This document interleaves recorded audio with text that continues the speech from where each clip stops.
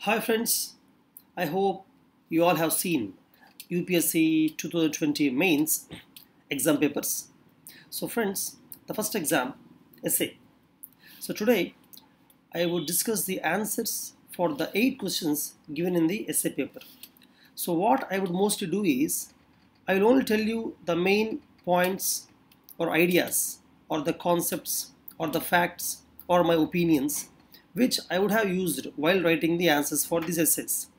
So I would not be writing any kind of paragraphs. I will not make any paragraphs because it will take too much time for me to finish this video if I write paragraphs.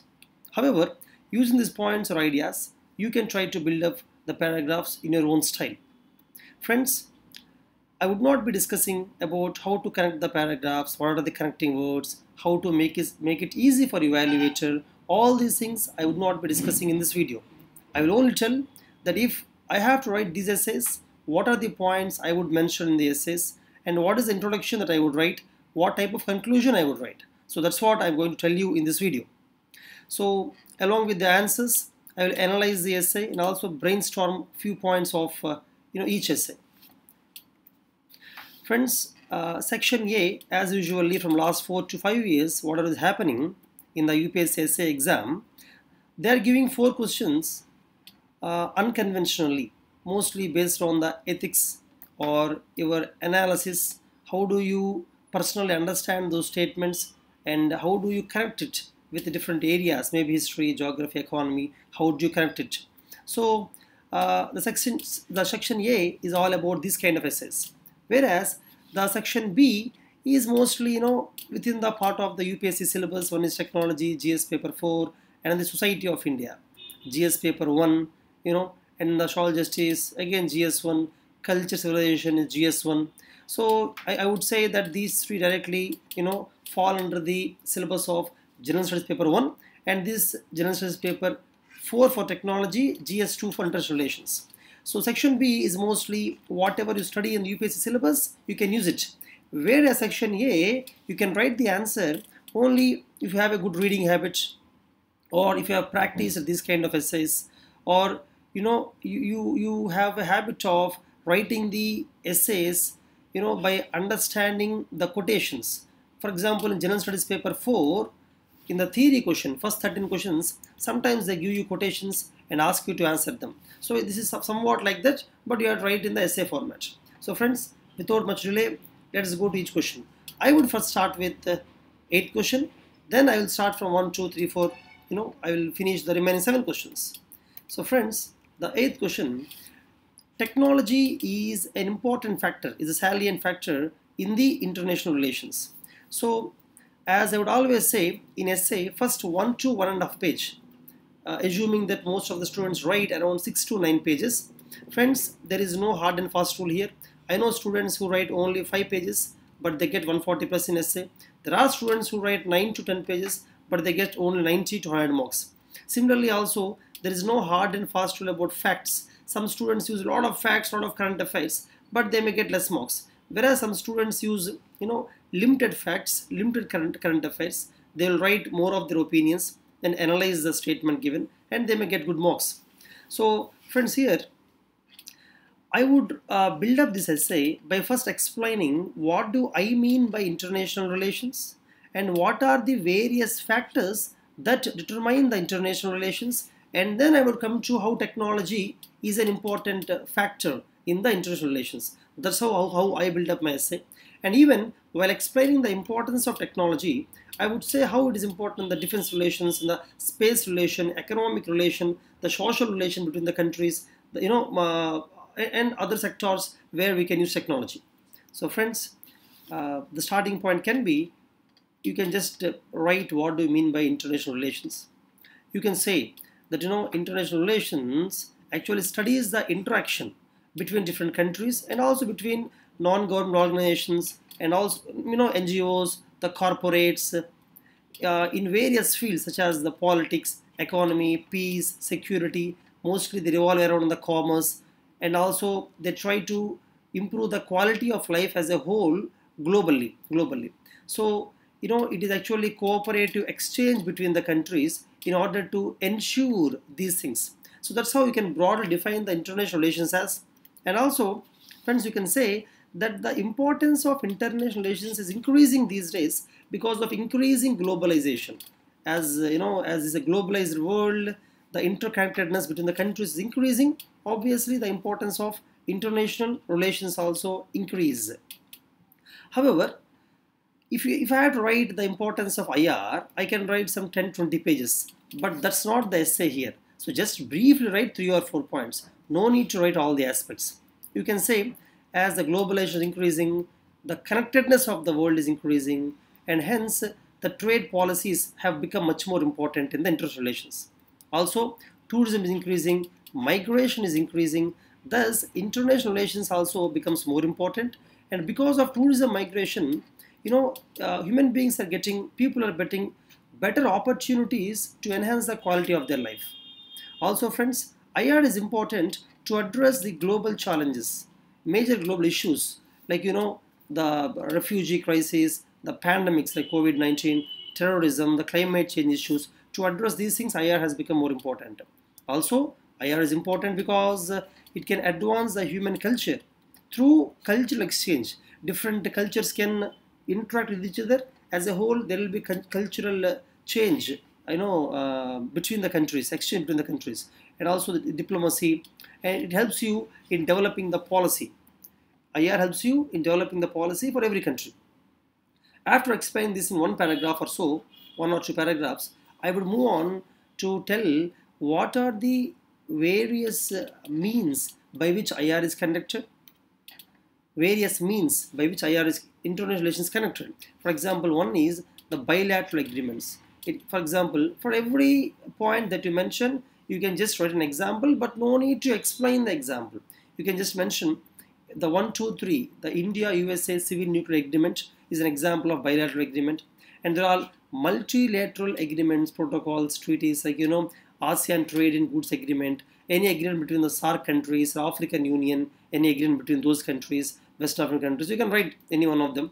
Also, the international corporations which exist in multiple countries also play a very important role in the IR. For example, MNCs like Toyota, Siemens, which are there across many countries. Also, the media also plays a very important role, friends. The BBC, Forbes, this Forbes magazine, BBC, broadcasting, they play an important role. And the intergovernmental organizations, which will work with different governments closely, like World Organization or NATO, a security alliance between different governments, or United Nations, which is the largest international organization. You can mention those things. Also, there are several think tanks which will bring the government officials, also some intellectuals, some researchers in academia. They'll bring them together and they will study various aspects of international relations. So you can mention these things in just a paragraph or so, friend, not more than that. Now, the question says technology is a salient factor in international relation. So, before going technology, you can briefly enumerate or list out various factors that play a very important role in the IR.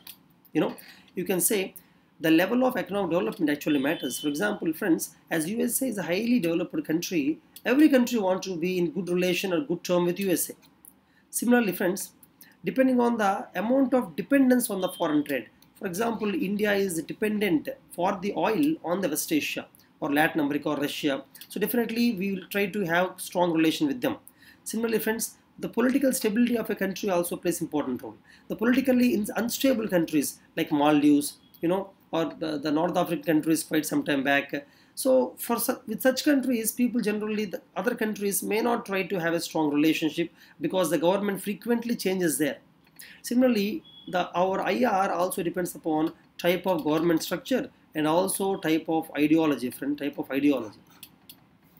For example, democratic countries generally travel on the same boat, whereas communist countries may travel on the same boat. Like that, the structure of the government decides the relationship. Also, security plays an important role. Security, for example, NATO is formed for collective security of USA and some Western European countries. Also, the IR depends on the economic resources, how they are distributed. For example, Africa is a continent having huge economic resources. So every country wants to develop a strong relation with them. and China has made strong inroads into Africa for economic resources only. Also, few countries participate internationally, whereas few countries are closed. And closed countries, generally nobody will try to build up good relation with them.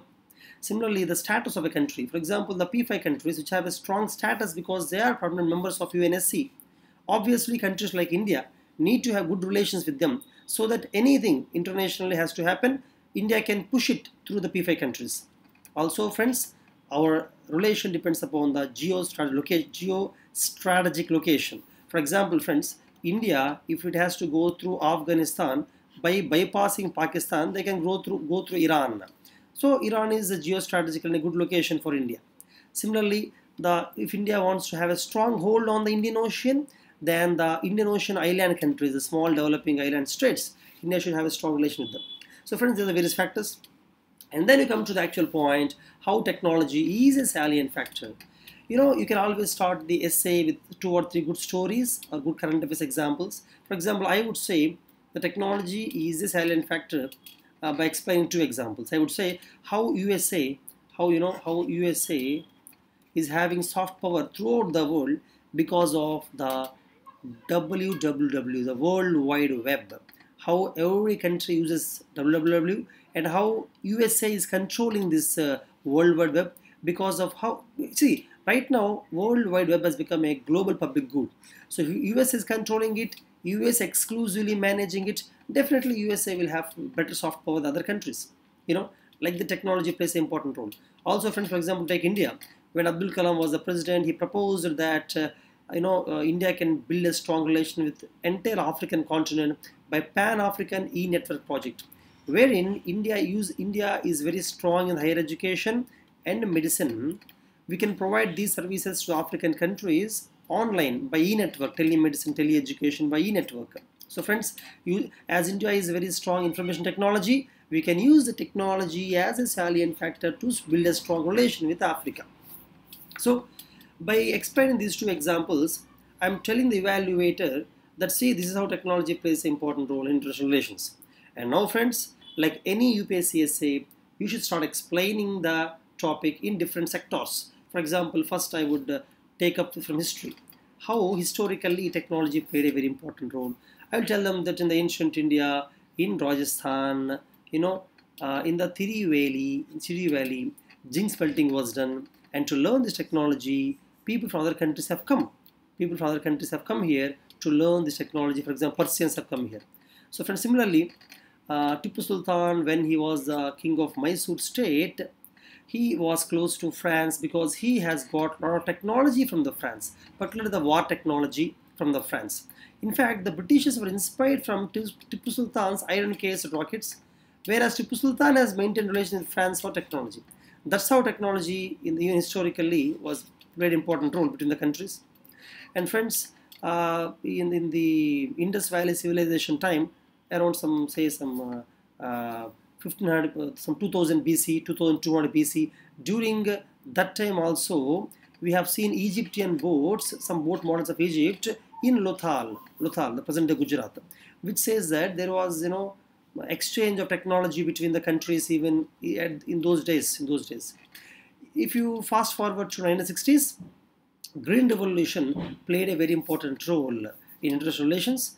For example, India has got the high variety rice, IR8 rice from Philippines, and dwarf variety of wheat, the Sonora wheat from the Mexico. So like that, you can write few points from history and then come to each sector. For example, you can come to defense sector. You can say how in the international relations, in the defense sector, how technology played a very important role. Friends, in fact, you can write some 30 to 40 pages only on defense technologies, but that's not the case here. So keep it short, write 1 or 2 paragraphs of defense technology and move on to other sector. For example, India-Russia relations are highly based on the defense technology. Russia was the greatest exporter of defense for the India. And for example, BrahMos, a supersonic cruise missile, is jointly developed by India and Russia. Even INS Arihant is an Akula class submarine, where we have technology transfer from Russia for the submarine. Similarly, friends, in the India's FDA policy for defense also, it is clearly mentioned that India will allow FDA from those countries which are ready to transfer the technology to India. so that India can in future develop our own defense equipment. Also friends, the nuclear technology, the global politics revolve around nuclear technology. As India is not a signatory of non-proliferation treaty, China is not allowing India into nuclear, suppliers group. Even Japan is not ready till recently to export the nuclear technology, even the civil nuclear technology to India till recently. However, friends, after 2008, after the 123 agreement between India and USA, several countries started exporting uranium to India and civil nuclear reactors to India. Basically, nuclear technology plays a very important role in the international relations.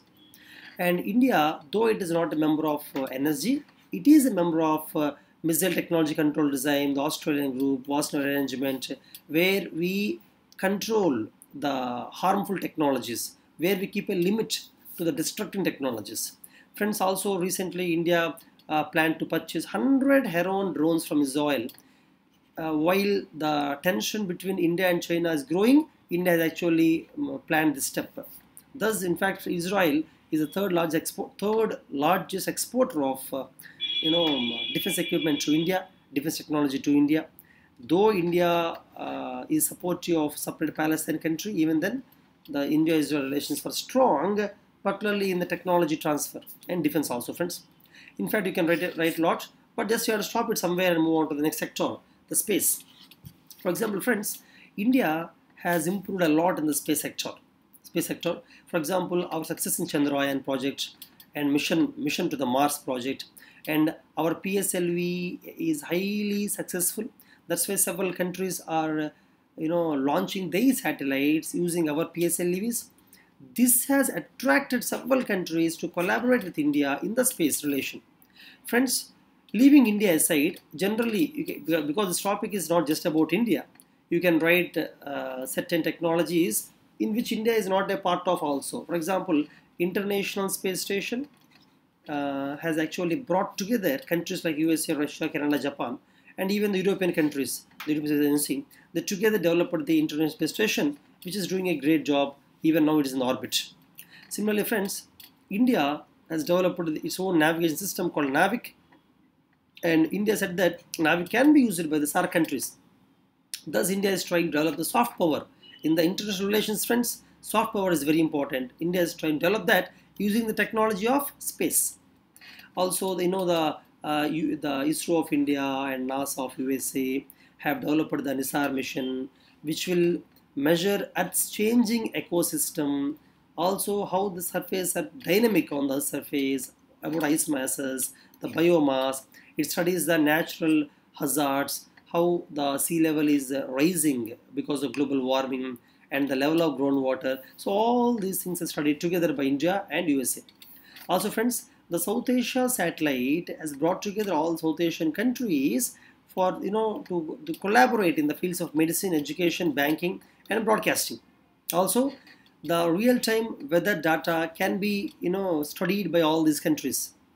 Friends, space diplomacy is going to become very important in the IR in future, because to coexist peacefully, outer space has an important role to play for the humankind. And recently, Russia and India also collaborated in the India's Gaganyaan project.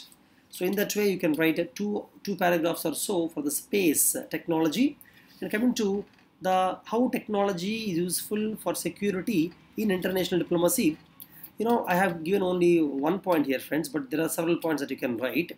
I said that in the Indian Ocean countries, the countries on the Indian Ocean, like the Seychelles, the Sri Lanka, Mauritius, for these countries, India is supplying the coastal radar technology, which will help those countries' navy, to keep a tab on what is happening on the Indian Ocean. The ship movement can be understood by them, and it is important for their naval security. In that way, India is using a technology to build relation with the Indian Ocean countries. Friends, cyberspace is becoming more and more important, particularly during the COVID pandemic, my dear friends, as more people are using cyberspace for education, health, whatever means, for the jobs, all these things. Cyberspace is becoming more important. Hence, the cyber attacks and cyber security cyber attacks will increase, and hence cyber security becomes predominant here. So in this context, India is developing strong relations with several countries in the cyberspace. For example, even before, from 3 years back also, India, Australia signed a memorandum of understanding to combat terrorism. See friends, terrorist recruitment is happening online, and cyberspace is used by terrorists more and more. Hence, India, Australia signed some MOU, even civil aviation security also, the space security also. Also, the India's major body that helps in cyber security, the CERTIN and Bangladesh ICT division have also signed MOU to exchange sensitive information and to secure their national cyberspace. Also friends, India and French security forces have cooperated in the cyberspace in the fields of homeland security, special forces intelligence, and to fight against the criminal networks who use cyberspace, as it is a common threat. Both the countries face common threat of criminal networks and terrorism. Also friends, India, Indonesia also similarly sharing the intelligence. India, Israel also collaborating to tackle the cyber threats because of increased digitization happening due to COVID pandemic. Hence, in the virtual world, India have to strive stronger and build good relations with all the countries, friends. Also, here the climate change. The climate change technologies are becoming important day by day because climate change has become a reality. So India is collaborating with several countries in this area. Friends, here if you observe, to reduce the greenhouse gas, climate technologies such as building up of renewable energies, wind energy, hydropower, solar power, in these technologies, India is collaborating. Basically, not only India, globally all the countries are collaborating. Even because of climate change, as droughts are increasing, we need technology, the biotechnology for drought-resistant crops. Also, early warning systems for floods, for droughts, even the sea walls to stop the sea storms. All these technologies have become important in the international relations. UNFCCC, for example, friends, which works on combating the climate change, is helping in developing and transferring technologies to support all the countries to fight the climate change. And the recent 2015 Paris Agreement also brought several countries onto the platform to discuss about climate change technologies. Friends, International Solar Alliance mostly participated by the tropical countries. The Gurgaon of India has been headquarters, and India is leading in that, which is a good sign. Also, the Climate Technology Center Network is a body that continuously supports the climate technology projects with all the countries. Also, friends, the climate change is not the only aspect. Even the environmental pollution have to be stopped. That's why waste to energy transformation is important, because India is generating billions of tons of waste annually. So India and Sweden are collaborating in converting the waste to energy without causing pollution. Also friends, the lithium triangle countries of South American continent, the Chile, Bolivia, Argentina, are helping India to build up the lithium battery plants. Also Israel is helping India for water recycling. Friends, Israel actually can recycle the water, wastewater, even the seawater into the drinkable water. So India is using the technology presently. Also, the China has suggested an idea to reduce the smokeless fog in Delhi through a tower. In this way, friends, you don't write all these things. You can write whatever you remember in the climate change technologies, and then we can come to the most important: how technology is helpful for economic social development, and how international relations are based on that. So, friends, for the economic development, agriculture is important. For agriculture, irrigation technologies are important, particularly for India because of water scarcity. So Israel is helping in the micro irrigation technology. Also, precision agriculture is important for efficient agriculture. Australia is helping India, collaborating in the direction. Also, friends, mining is very important because India is completely dependent for oil and natural gas on other countries. Not completely, but mostly other countries. So shale fracking technology has to be given to India by USA, and other mine technology shall be learned from India by Western European countries. For example, friends, Bangladesh, Bhutan, India, Nepal, BBN, the road corridor has been built and electric tracking system is proposed between these countries. Also friends, other things are other social development. For example, for cancer treatment, India has developed Babatron, which India has given to Mongolia. Also friends, intellectual property rights has become bone of contention between India and USA, because India is strong in developing generic medicines, whereas USA, Switzerland, they develop medicines with having patent for several years, but they are life-saving medicines, and India is able to develop the same medicine for lower cost, which is considered to be against their patent by those countries. However, India's IPR Act is slightly different.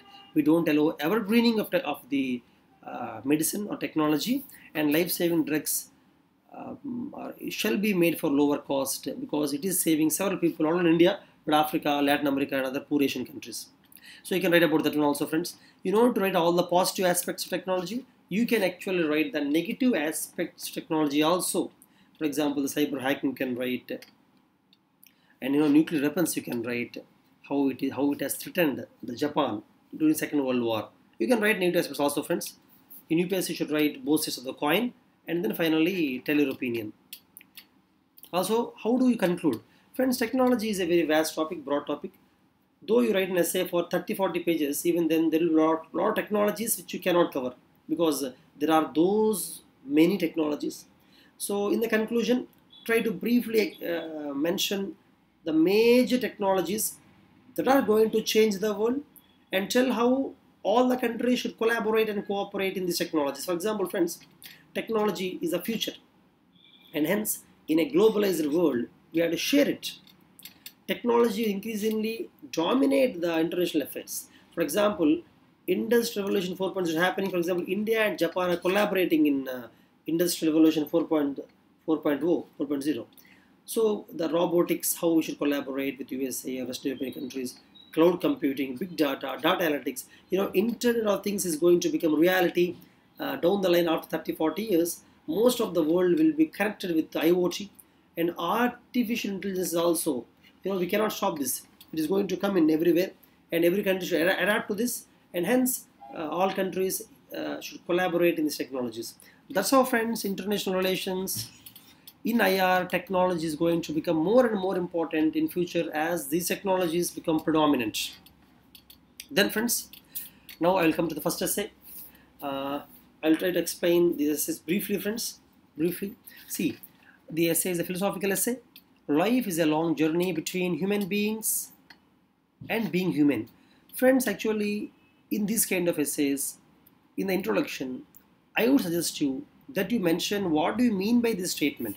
For example, human being is just the very existence of us, human beings. Being humane is to be kind, considerate to the fellow human beings, to the nature, etc. So life is a long journey between these two. That means everybody, each of us human being only. We are born as human beings. But to become humane, it's a long journey. That long journey is life. So life is a long journey between human beings and being humane. That's what I understand by this statement. Whatever you understand, you can write, friends. Friends, I would tell you, I seriously think that if some students interpret this statement slightly differently, it's okay. See, if interpretation is different, your essay will be different, but you will not be punished for that. Whatever is your interpretation, based on that, are you able to write a good essay? That is what is tested. It's not whether, okay, this person interpreted the essay perfectly, so give him 140. This person don't interpret, so give him 20 marks. Nothing like that, friends. You can interpret, in slightly different ways. Now, friends, explain what you understand by the question. You can say that we're all born as human beings, but it takes a long time to become humane. Because to become humane, you have to go through several experiences. Transformation is an experiential process. You explain that. Also, friends, being a human being actually refers to our existence, our life, that's all. But being humane is to develop the qualities like empathy, kindness, considerate, etc. Also, you can explain the same statement in a very broad way. You can say that being humane is not just considerate to the fellow human beings, but it is to be kind to the animals, birds, nature, I mean to the environment as a whole. In that way also you can explain. Or friends, some students may start this essay with a example. Generally, introduction shall be interesting. It should not be boring. It should make the evaluator feel happy. You have to make him read the remaining part of essay with happiness. So you can start with the story. Also, you can say how Valmiki was just a human being previously, how he became humane after a particular incident that happened in his life. I think all of you know the incident. You explain that incident. Also, you can say that Asoka, a ruthless king, who never felt bad, in causing violence or in too many wars. But one particular war has changed his mindset or attitude towards the world. How he became humane, how a particular experience made him humane, how it is a long journey for him. So you can explain, you can start with one of these two stories, friends. One of these two stories, or you can write theory. You can write what do you mean by the statement. And friends, now you should try to bring in all the things that you learned in UPSC into the essay. Okay, so you can say what may be required to make every human being as humane. What is required for us to become humane? For example, write education. Friends, if you observe, education is one thing which you can use in every essay. That's why prepare some strong sentences for education so that you can use it almost every essay. Right education means it does not only give information or knowledge, it gives you the morals, it teaches you the ethics, it gives you strong emotional intelligence and cognitive intelligence. You can explain them if you require. Also, to become humane, we require good parenting, friends, good parenting. If your parents are humane, if they teach us about the kindness, how to be helpful to others, we learn that. Similarly, our family, extended family, our neighborhood, society, children learn a lot from society. So these things play a very important role in making everybody humane. For example, friends, in urban lifestyle, everybody is busy. So there's no enough time to teach the morals. But in villages, in the joint family system, children generally have good chance, I'm saying good chance, to learn these morals. Similarly, friends, life experiences. Life itself teaches you, how to become humane. Your experience teaches you that. Even a religion teaches that, or a belief system, the faith. For example, every religion, may it be the Hinduism, Bhagavad Gita, or the Islam, the Quran, or the Bible, Jandavasa, all these things teach how we have to become human. So in that way, you can frame 1 or 2 paragraphs. Also, you can tell that students or professionals shall be rewarded for being humane, for keeping up humanity. Only then they'll have incentive to be humane. Incentive. Friends, then another paragraph, next 2 paragraphs, we can say how human beings lacking humanity is creating several problems. What are the various problems around us created by the human beings who lack humanity? You can say communalism. How religious intolerance, violence against the people from other religion, how it is a lack of humanity. And you can say how the rich are exploiting the poor, how the vulnerable sections like the physically disabled, the women, the lower caste, the scheduled tribe, scheduled caste, or the children, or land agricultural laborers, how they're exploited. This exploit is happening purely because human beings lack humanity. That's what's happening. Gender discrimination is also an example of this one. Even degradation of nature, not respecting nature, being violent towards the animals, birds, or nature is also part of lacking humanity. So friends, even you can take an example that several accidents, road accidents, lead to deaths, not only because of there is no hospital in the vicinity, but also because the bypassers are actually not having the kindness to help a person who has met with an accident on the road. So most of the bypassers are insensitive, inhumane. You can tell that example to explain how in our surroundings a lot of inhumanity is there, and what are the problems created because of inhumanity. And friends, one aspect that I would write is that most of the laws which presently are there around us, in the nation, most of the laws are actually not required if people are humane. For example, see, if everybody is humane, if they are kind towards children, do you think POXO is required? Similarly, if every man considers women as an equal gender and respects the woman, do you really think domestic violence act is required? Similarly, if you are all sensitive towards environment, is this act required? The Indian Protection Act can be the Biodiversity Act or the Water Pollution Prevention Act, Air Pollution, whatever. Is it really required? Similarly, friends, if all the countries respect other countries and give importance to the peace, do you think international peace treaties are required? Similarly, if all of us are taking care of our parents or grandparents, do you think the maintenance of senior citizens act, that act is required? So friends, you can say that most of the acts are framed because most of us are inhumane. You can also say that even if the acts are framed, even then, if you lack humanity, those acts does not really matter. Those acts cannot be realized. You can say that. Then my next paragraph would be about about the humanity is not only for a person, it's for a nation. So for example, all the previous paragraphs I wrote about humanity for a person, humanity for a person. Now humanity for a nation. You try to become broader. What you're writing for a person, you write it for the entire country also. Friends, you can say that a nation's humanity can be judged on certain factors. For example, it can be judged on how they are making the policy towards certain sections of society. For example, refugees. When the Buddhist monks have come from China to India as refugees along with the Dalai Lama, how did India treat them?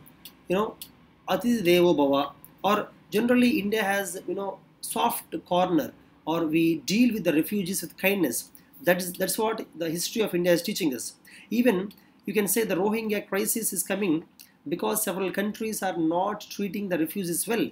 The country's policy towards the minorities, or for example in the Myanmar, their policy towards the minorities is not so good. That's why the Rohingya crisis has come in the first place, has come into the picture. And how Bangladesh, India, how they are receiving the refugees. So based on that, you can judge the humanity of a nation. Also, what is the policy of nation towards the disabled, towards the old, towards the children? What is the policy of the nation? Based on that, you can judge the humanity of a nation. Also, what is the policy of a nation towards the poor nations? For example, how India is treating maybe Maldives, Afghanistan, or Fiji, or other poor countries. What kind of relation is India having with them, or African countries? Based on that, you can judge the humanity of a nation.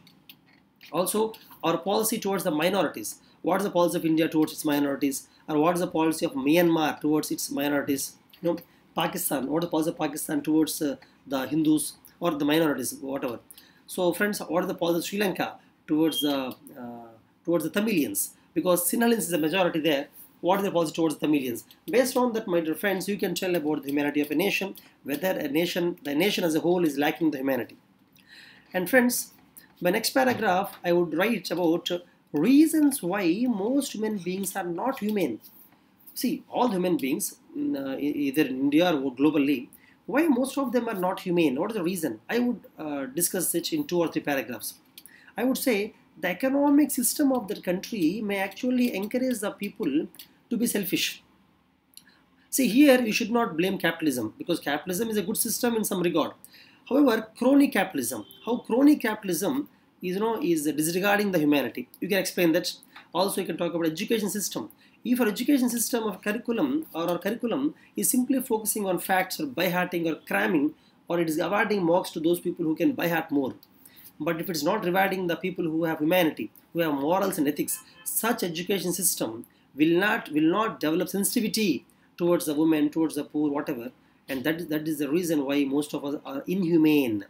Also, the reason why most of us are inhumane is the fundamentalism around us, the extremism around us, the communalism around us, parochialism, excessive nationalism, sectarianism, or regional inequality. All these things also are making people inhumane. Also, violence is accepted in certain sections, like in terrorists accept violence, Naxals accept violence to achieve some ends.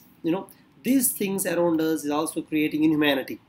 Also, friends, inhumanity comes when our interaction with human being reduces. For example, if you are interacting with people mostly through machines, through mobile phones, definitely the sensitivity to human being will gradually reduce. It will affect our humanity. Also, nuclear families where both the parents are busy, working, children don't have time to spend time with old people or parents generally lack the sensitivity towards human beings. So it is urban lifestyle. So hence in urban lifestyle, seriously we have to consider certain kind of social systems have to be developed to create sensitivity to the children towards fellow human beings. Also, friends, the tussle for power between the political parties, how they're bringing communalism, caste system to win the votes, to create the vote banks. That is also a reason for most human beings around us not become human. So how do you conclude this essay? For example, if I have to conclude this essay, I would repeat the statement again that how life is a long journey. How in the life you have to overcome the negative aspects. All of us are human beings only, born human beings. But how should you overcome the negative aspects to become humane? On that aspect, I will write my conclusion. Also, I would say that it is responsibility of all of us that we make our children humane, so that when they grow up, they'll make the country humane. That's what I will build up my conclusion on. So friends, we should be careful that the mass media like movies or television, social media, education curriculum should not affect the children. I mean, it should make the children more humane, and you have to create rewarding system within the country, a rewarding system, incentivizing the people who are humane, who have the humanity. Friends, that's how it should be. As I told you, I always write education system in any of my essays. Friends, my next essay is about second essay. Mindful manifesto is the catalyst to a tranquil self. Friends, here, as usually, if I have to write this essay, I will explain the statement in detail. I'll explain the statement. I would say, what is a mindful manifesto? See, manifesto means having a plan, having an agenda of what you want to do. Basically, mindful manifesto means a thoughtful manifesto.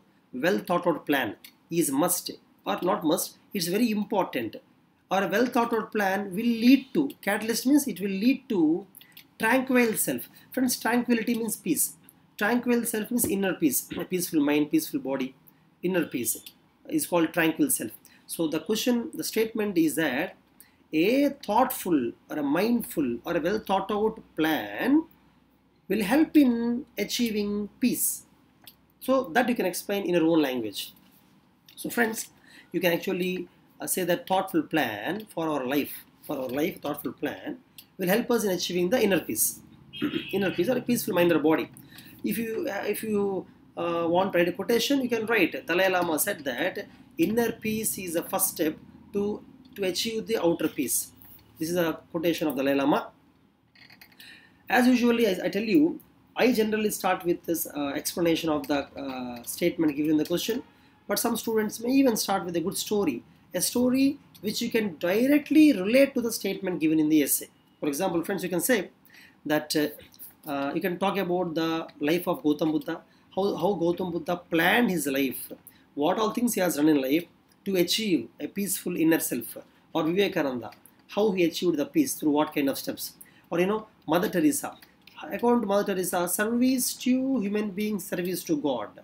She said that the praying lips are, the helping hands are better than the praying lips. So her lifestyle, her plan for the life is to serve the humankind. That's how she achieved the peace. Abdul Kalam, how he gave importance to the work as the worship, how he led a very simple lifestyle, and how he is able to achieve that inner peace.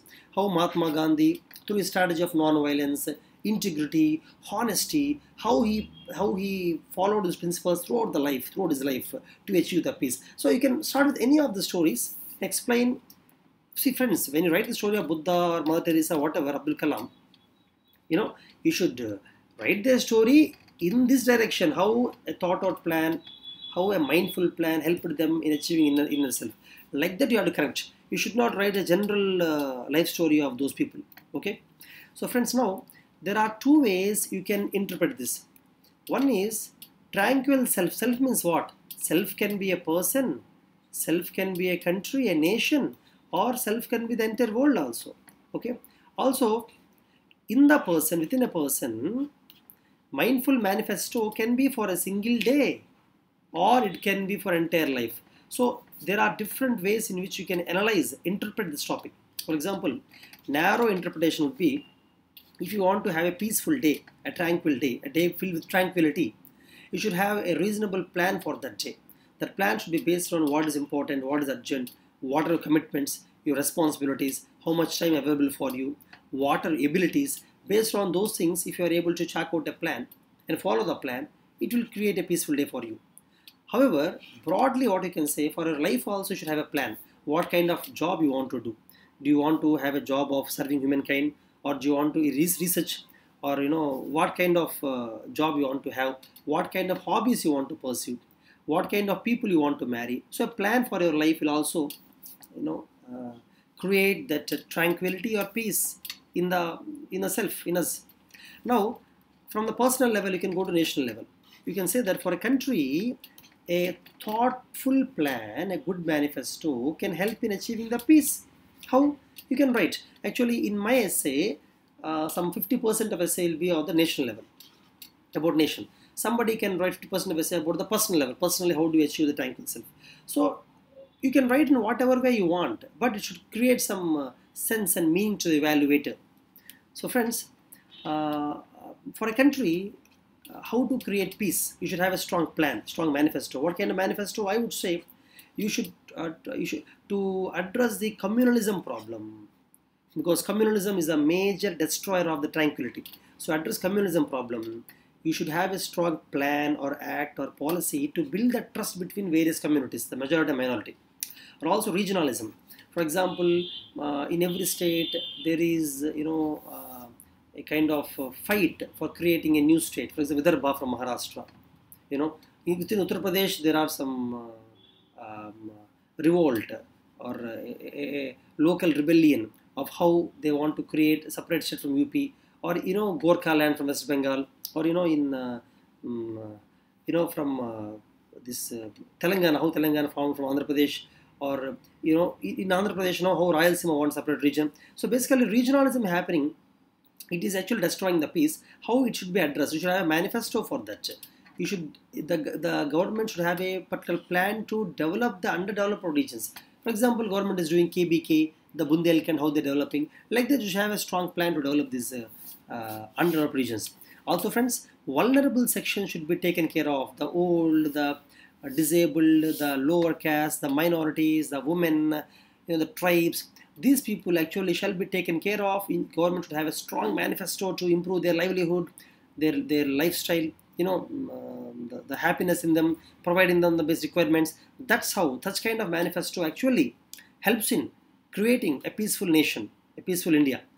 Friends, gender discrimination, how do you address that? You should have a plan. Caste wars, how to stop that? Have a plan. How to stop terrorism, Naxalism, insurgency, should have a strong thought out plan. Also, friends, India should have a plan for a good international relation manifesto. For example, friend, China follows an aggressive nationalism.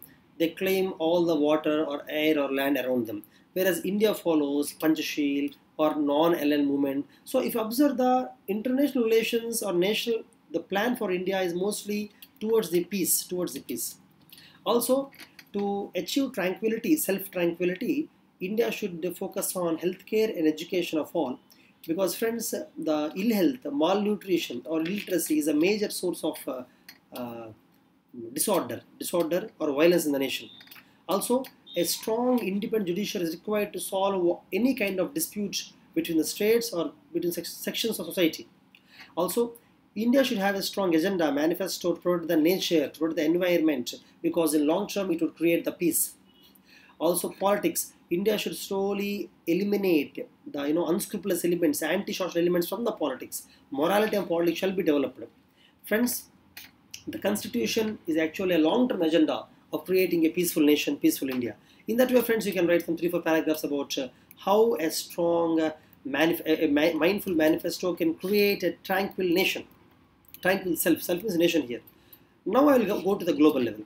I will say how tranquility can be achieved in the global level. Global peace can be achieved. What kind of manifesto is required? Again, it's a broad topic, friend. You can write whatever points you want, but just you have to bring out this dimension. You have to show the evaluator that, see, I interpret the self not as a person, but as a nation, as a world, as a globe.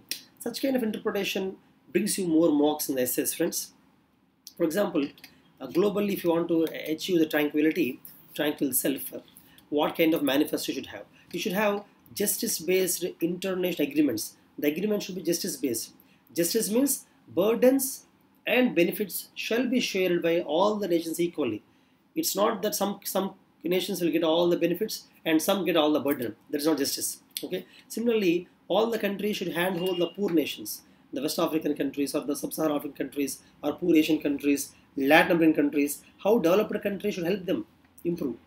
Also, our manifesto should address the hunger problem, the poverty problem, pollution problem, how war shall be avoided by strong institutions and negotiations, how international code of justice shall be strong in solving this problem, and how genocide shall be addressed, eliminated, gender discrimination is a major problem, climate change. So we should have a manifesto to solve all these problems. Strong global institutions are required to solve any kind of dispute without going to the level of war. Also friends, equal opportunity should be created to all the countries in the global institutions like World Trade Organization, World Bank, International Monetary Fund, UNSC, all institutions. But don't elaborate them, just keep them short, 2 or 3 paragraphs maximum. And friends, now for those who want to write the personal level, I have developed some points. If you want to write how, as a person, at the personal level, how a mindful manifesto helps us in achieving the tranquil self. Number 1, education system. If you have a good education system, a curriculum that improves the morality, cognitive intelligence and emotional intelligence, automatically such kind of education plan for any child will improve tranquil self. Also friends, everyone should take some time out for self-evaluation. Understand the mistakes in you, rectify them, and personal growth. That is important. You should not become busy in the lifestyle. So you should have that manifesto. You should have that plan every day to spend some time for self-evaluation. Spend some time for meditation, yoga, or sports, or pursue some hobbies to lead a stress-free life.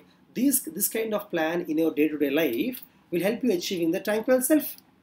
Also, you should have a plan of how to accept the diversity of ideas, diverse people around us, and you should also take some time out for kindness. Spend some time for other people.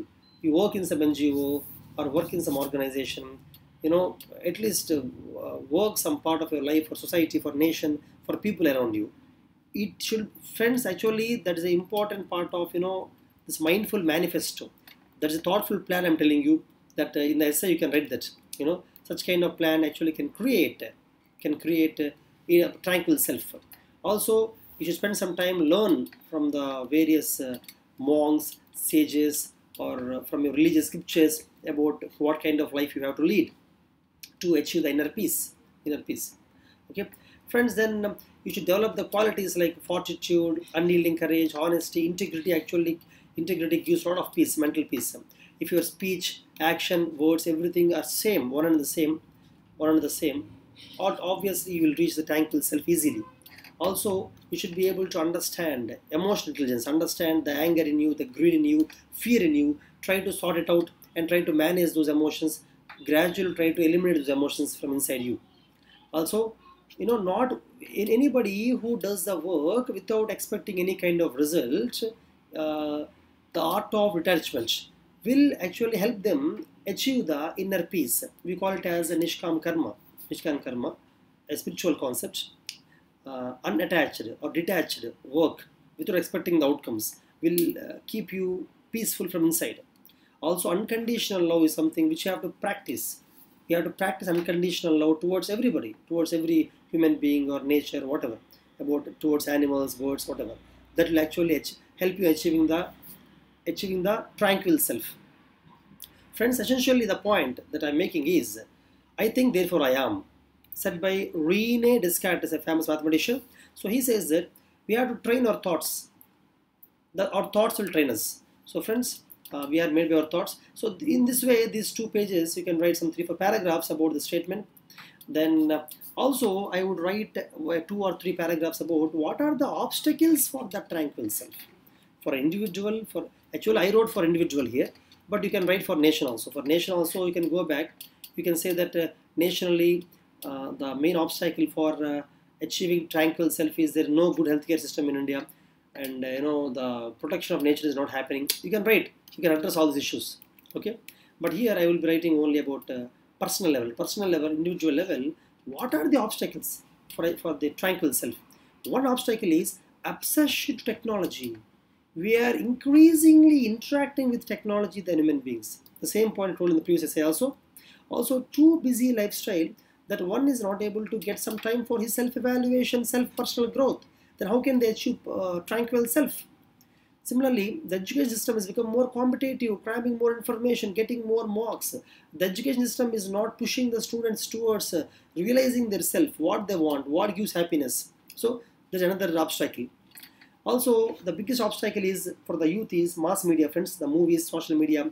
They portray things in a wrong way, and youth actually believe that actually gives happiness to them, and they go in the wrong direction completely. Like that, friends, we can write more points about what are the obstacles for achieving the peaceful self. Uh, and friends, how do you conclude? You just conclude by saying that how these obstacles need to be addressed. How the nation, the world, or individually, we all should address the obstacles to achieve the tranquility. That kind of conclusion, I would say, would fetch you more marks. Friends, the next essay is about ships do not sink because of water around them. Ships sink because of water that gets into them. Friends, there are two ways in which you can interpret this statement. One way is, if you take a ship, my dear friend, there is water all around the ship. Okay? And because water is there around the ship does not sink. But if the water enters the ship, maybe because of a hole or whatever, if the water enters the ship, start entering the ship will sink. This is one kind of interpretation. Other interpretation is that ship actually requires the water to sail. Without water, how can the ship sail? So ship requires the water. However, it requires the water externally. It should not allow the water internally. If it allows the water internally, it will sink. So these are the two interpretations of the statement.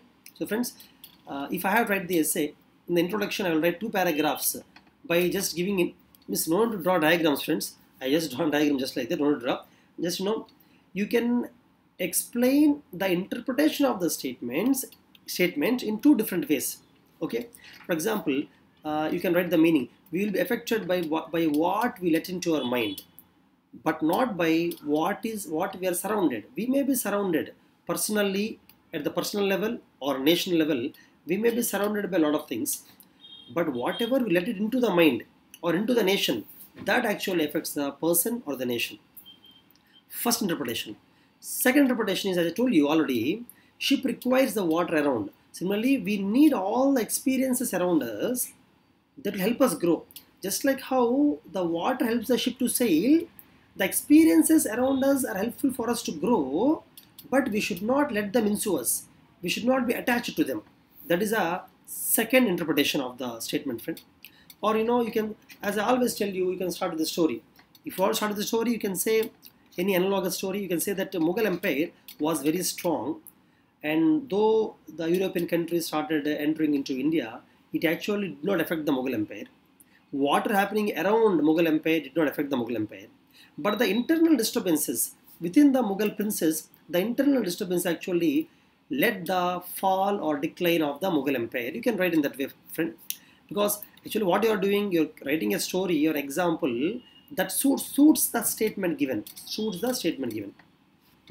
Friends, for example, at the national level also, a nation will not fall because there are power tussles around the world, war from other countries, or there is injustice around the nation, around means outside the nation, or parochialism in the surrounding countries, or disturbance surrounding countries, that will not affect the nation. But when that injustice or the civil war or parochialism, when that comes into the country, into the social fabric of the country, that is when a country starts falling, declining. So in that way you can start the essay. And friends, as I told you, the second interpretation, how do you give example for that? See, I told you ship needs the water to sail, but the water should not enter the ship. Similarly, my dear friends, you can give an example at the personal level that constructive criticism is important for all of us, personally, professionally. Constructive criticism, people around us should criticize us. From the criticism, we have to grow, we have to learn, we have to develop. So criticism and judgment is important. It's required for the growth. But if you start letting it in, and if you are demotivated by the criticism, if you start taking it in very seriously, and if you are demotivated yourself, that will be the start of your decline. In that way, you can explain the second interpretation. Also, as I told you, Nishkam Karma, I told you in the previous essay also, you can say that all of us require that family, the society, we have to do our duties to the organization as a child, as a parent, as an employer, do all those things. However, you should not let any of them disturb you. The expectations from them should not disturb you, should not destabilize you. You can actually write that. Then friend, now as you explained the statement well, now it's time to apply that statement. Now you start applying the statement in different sectors. So what you can say is, you can write a paragraph about, we are all surrounded by negative ideas. It can be through social media, through mass media, movies, through advertisements, promotions, whatever. We are all surrounded by them. But it will not affect us. Only we let them into us, that will start affecting us negatively. You can give an example. Friends, an young civil servant, an young politician who wants to come into the politics or who wants to come into civil services, actually he will not fall down just because the system is corrupt. The political system or the bureaucracy system, it may be corrupt, it may be very cruel, but that does not actually let him down. But when you become corrupt, when you let the corruption inside you, when you let the cruelty inside you, insensitivity inside you, that's when you are affected. Like that, you can actually give a good example.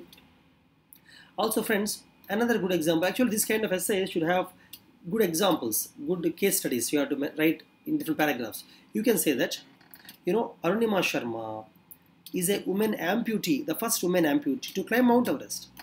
She definitely would be surrounded by people who discourage her, because she has no examples of any woman amputee climbing Mount Everest. So everybody would definitely discourage her. But she did not allow that discouragement into us, into her. She did not allow that negativity into her. That's why she is able to succeed in climbing the Mount Everest. Friends, this kind of inspirational examples, I would say, actually make the evaluator enjoy your essay. Also, you can write some historical aspect. You can say how British could not occupy India. They came as traders. They realized that Indian kings are formidable, they are strong, difficult to defeat them. So they actually started creating dispute between the kings. So they started disturbing internally. Even while ruling India also, they tried to separate Hindus from Muslims. The extremists started separating from the moderates. So the divide and rule policy. They realized that the best way or only way to destabilize India or to rule India is to create internal disturbance. So, and that you can actually explain that for a paragraph or so. You can write the story of a deaf frog. A deaf frog, there are a lot of frogs in a well and in a forest, and every frog felt that they cannot climb the tree. Even if they felt that they want to climb the tree, other frogs actually discouraged them. So they heard the discouragement and they never tried. A deaf frog actually tried because it could not hear the discouragement, and it is able to successfully climb the tree. That example also you can write, because the water can be around you, it will not disturb you, but if you allow it inside you, it will disturb you. The ship. For example, the drugs, smoking, alcohol is there all around us. It's easily available, accessible. But once you let them in, it will destroy you. Just because it is there around you, it does not destroy you. Okay. Similarly, in a religion also, in any religion, there are a lot of superstitions. All of us may be spiritual, most of us may be spiritual. But if we allow the superstitions into you, it will destroy you. Similarly, friends, patriarchy is there all around us. Patriarchy in our family, society, in the movies, everywhere. Patriarchy. Always, men are strong. They win the wars. Where women are always serving the men. They are there only to love. Such kind of femininity, that kind of patriarchy is there all around in the movies, in the social media, everywhere. But it will not affect us. If you allow the patriarchy inside you, it will affect you. Untouchability, communalism, casteism is there all around us. But we should not allow it inside us, because once the people start allowing it inside them, it will destabilize society, the people. Similarly, as I told you, patriarchy, commodification of women. Women are shown as a commodity in the advertisements, in the movies, in the social media, everywhere, in the advertisements. And you should not let it inside you. Though you see it, though you're surrounded by it, you should not let it inside you. Okay? You can also write example of globalization. How globalization is a good aspect. However, how you should not allow globalization in certain aspects of culture. How you should not allow them. That you can write. But it's a sensitive topic, globalization. culture, how culture is being globalized. Since topic, you should handle it with sensitivity. Okay. So friends, now finally, what is the moral? What is the moral? Friends, actually, you have to write all these points not only at the personal level, at the national level also. For example, India is a country. Around India, in Pakistan, what is happening? In Myanmar, what is happening? In Maldives, what is happening? You can actually write what is happening in Maldives, instability, the Myanmar, the refugee crisis. You can write Pakistan, how they are intolerant towards the minorities. You can write all those things. How terrorism is there in Pakistan, Afghanistan. How in China, the suppression of voice is there, democracy is there. So, though all these things are there around India, India should not allow them into the India. If you allow those things into India, India will destabilize. You understand? So, I have given at the personal level, but at the national level also you can write these examples. And friends, as I told you, you can write about India. You can write about India, how India is surrounded by all kinds of negative things, and how we should not allow them into the India. Okay. For example, friends, we should never blame the world around us. Okay. If we are affected, if we are spoiled, it's our problem that we let it inside us. We should never blame the world around us. That is a moral. That is the moral of the story. And another moral is the moral of the statement. Another moral is that we should not let the bad things in. For example, friends, COVID-19 is there, new strain is there in UK and USA. Now we should not blame USA and UK for developing new strain, or China. What we should do is, how do we protect our country from that strain? We should not allow that strain to come into India. That's what we have to do.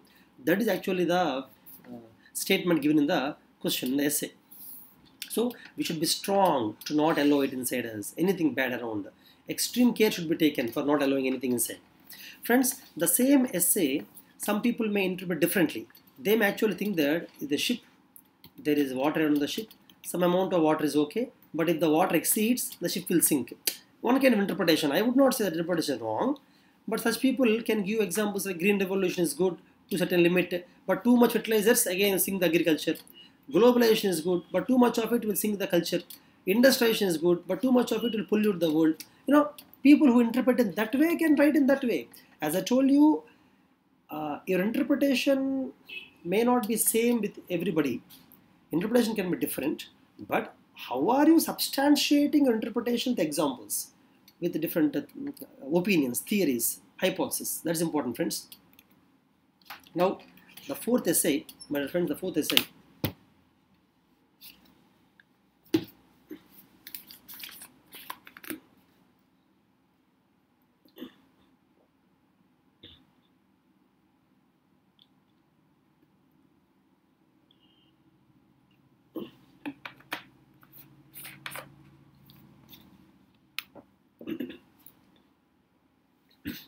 Observe the statement, simplicity is the ultimate sophistication. This statement is actually given by Leonardo da Vinci. Friends, Leonardo da Vinci is a great painter, scientist, mathematician, navigator. But you don't need to know who said this. Without knowing who said this also, you can write the essay.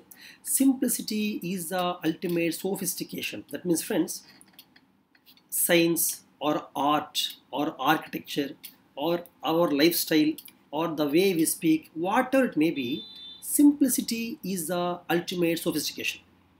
That means there may be a lot of things in art, architecture, whatever. You have to cut down all the clutter, remove all the clutter. Just focus on the main essence, main point, and just go with that. Means simple. You be simple, and that will be the ultimate sophistication. Now, how do we explain the statement, friends? If you know, you can write the statement is given by Leonardo da Vinci, and you can actually write some ideas about the statement. You can start the essay like that. You can say that simplicity comes from wisdom. Simplicity comes from wisdom. Why? Because you should have the ability to discard all the clutter, unnecessary things around you. Only what is necessary, you put that either in a speech or in an art or in the science experiment, whatever. You remove all the clutter. Whatever is important, you should be able to absorb that important thing and able to put it out. That requires wisdom. Okay, you should pinpoint the main idea. That is my interpretation of simplicity, and definitely it is the ultimate sophistication because it is helpful for many. It will inspire many. We can actually explain that with examples. Friends, see, a teacher who understands the subject very well will explain the actual concept in the book, essence of the book, rather than throwing all the facts at the face of students, rather than taking all statements and throwing at students, the she or he will explain the essence of the subject, and that makes the subject easier, simpler for the student. Sometimes you will not be able to explain a statement as it is. In such cases, you can explain the statement through examples. Okay, for example, great philosophers give the philosophy that is very simple to follow, simple to understand. Great philosophers or great scientists give simple solutions to complex problems. We can give examples, friends. I'll come to that. So that, my dear friends, is called simplicity is the ultimate sophistication, because simple things are easy to implement, easy to understand.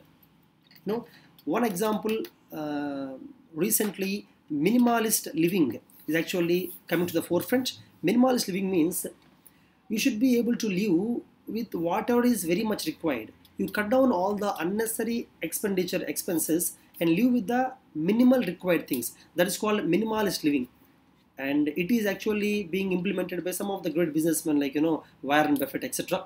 And it is accepted widely as the best way of living, friends.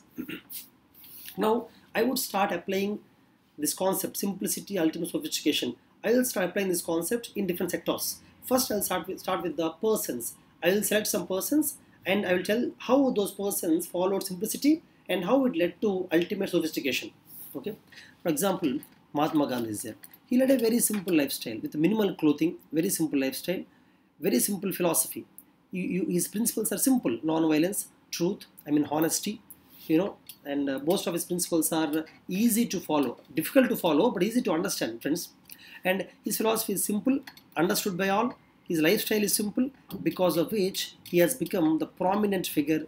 He inspired the millions of peoples. He even played a phenomenal role in India gaining independence. So in that way, I give my first example. Then Abdul Kalam. Friends, in order to give so many examples, just 2 or 3. For example, Abdul Kalam. Abdul Kalam also, his lifestyle is simple. His speeches are very simple. He actually puts the points in a simple way, understandable way. Even his books, The Wings of Fire, you can write the books names also, friends. Vision 2020 for India, whatever, you can write the books names. The books are simple, easily understandable, and they had great impact on the youth. He inspired millions of youth to take up research or to take up whatever field they are in. He actually left Rashtrapati Bhavan with just 2 suitcases. Just an example of his simplicity, friends. Mother Teresa also led a very simple lifestyle. Her teachings are very simple. As I told you already, helping hands are better than praying lips. Service to humanity, service to mankind. Very simple lifestyle, very simple philosophy. And she's able to inspire several people to take up the social work. Similarly, Gautam Buddha also. Gautam Buddha's principles are simple, friend. His lifestyle is simple. For example, the eightfold path to achieve that peace, nirvana, is easy to understand. And it is ultimate principle, friend. Anybody who follows that, actually most likely they would achieve the inner peace. Similarly, you can talk about Swami Vivekananda, his Chicago speech. You can talk about Abraham Lincoln, how his Gettysburg speech has profound influence, how Martin Luther King's I Have a Dream speech, very simple. All these things are very simple and they have profound influence on the audience, but the youth or the people at the time. So friends, like that, I have explained the statement with some people, taking some people. Now I will go to the next.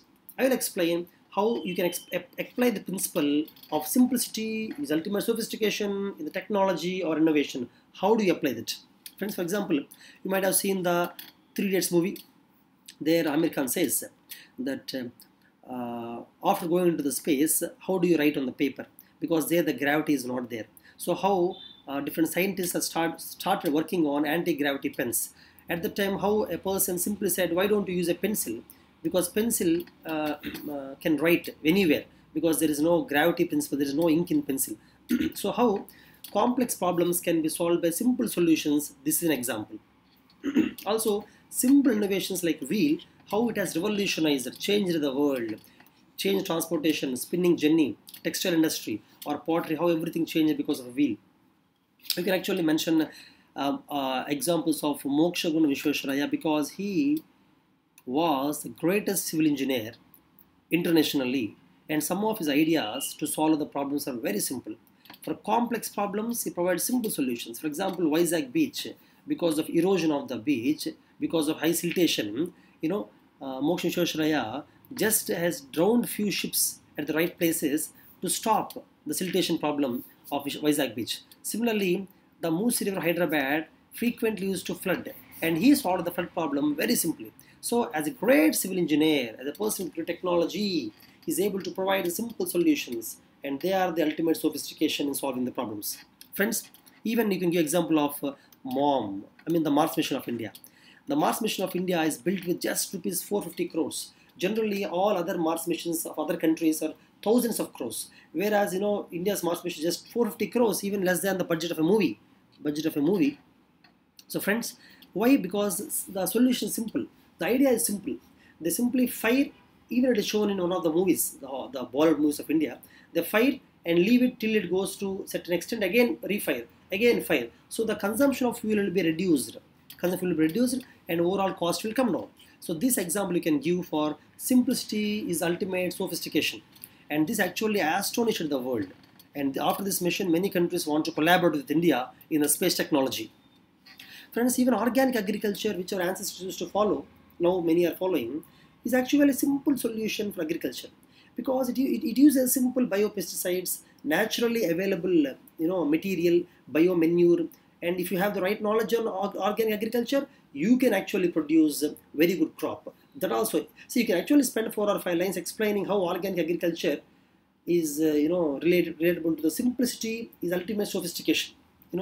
Friends, now I'll move on to see. First I explained about people, their lifestyles. Then I came to technology. I gave some good examples, maybe some examples which are good to me. Then the art. Now I'll come to the art.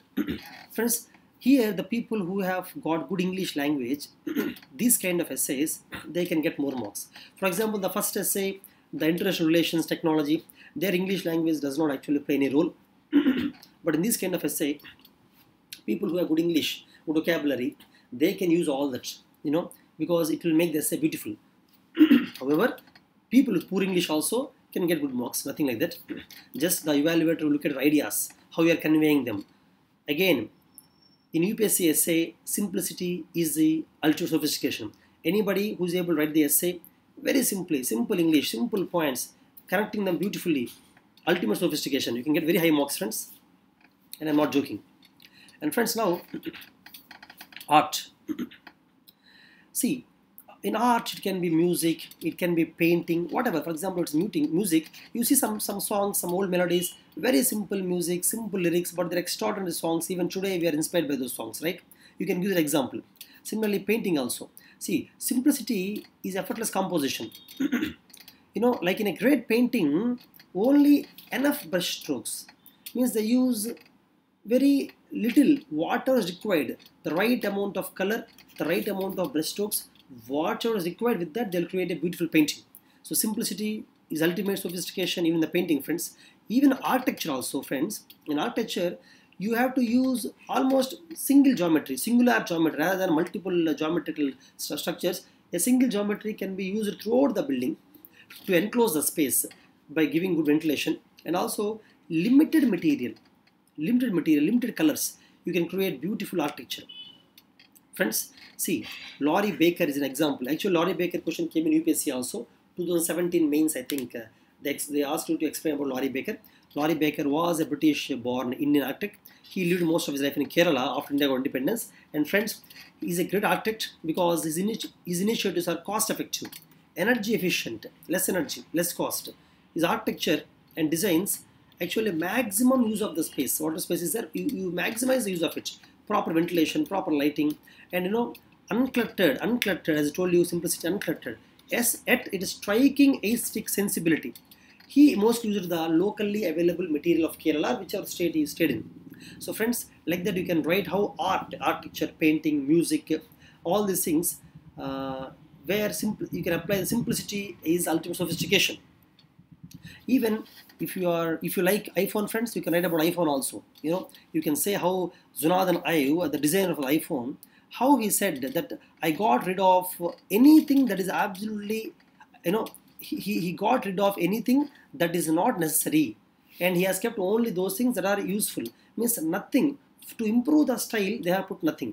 They have put only those things which are required for the user benefit, for the usability. So even this simplicity is ultimate sophistication. The statement is used by Steve Jobs.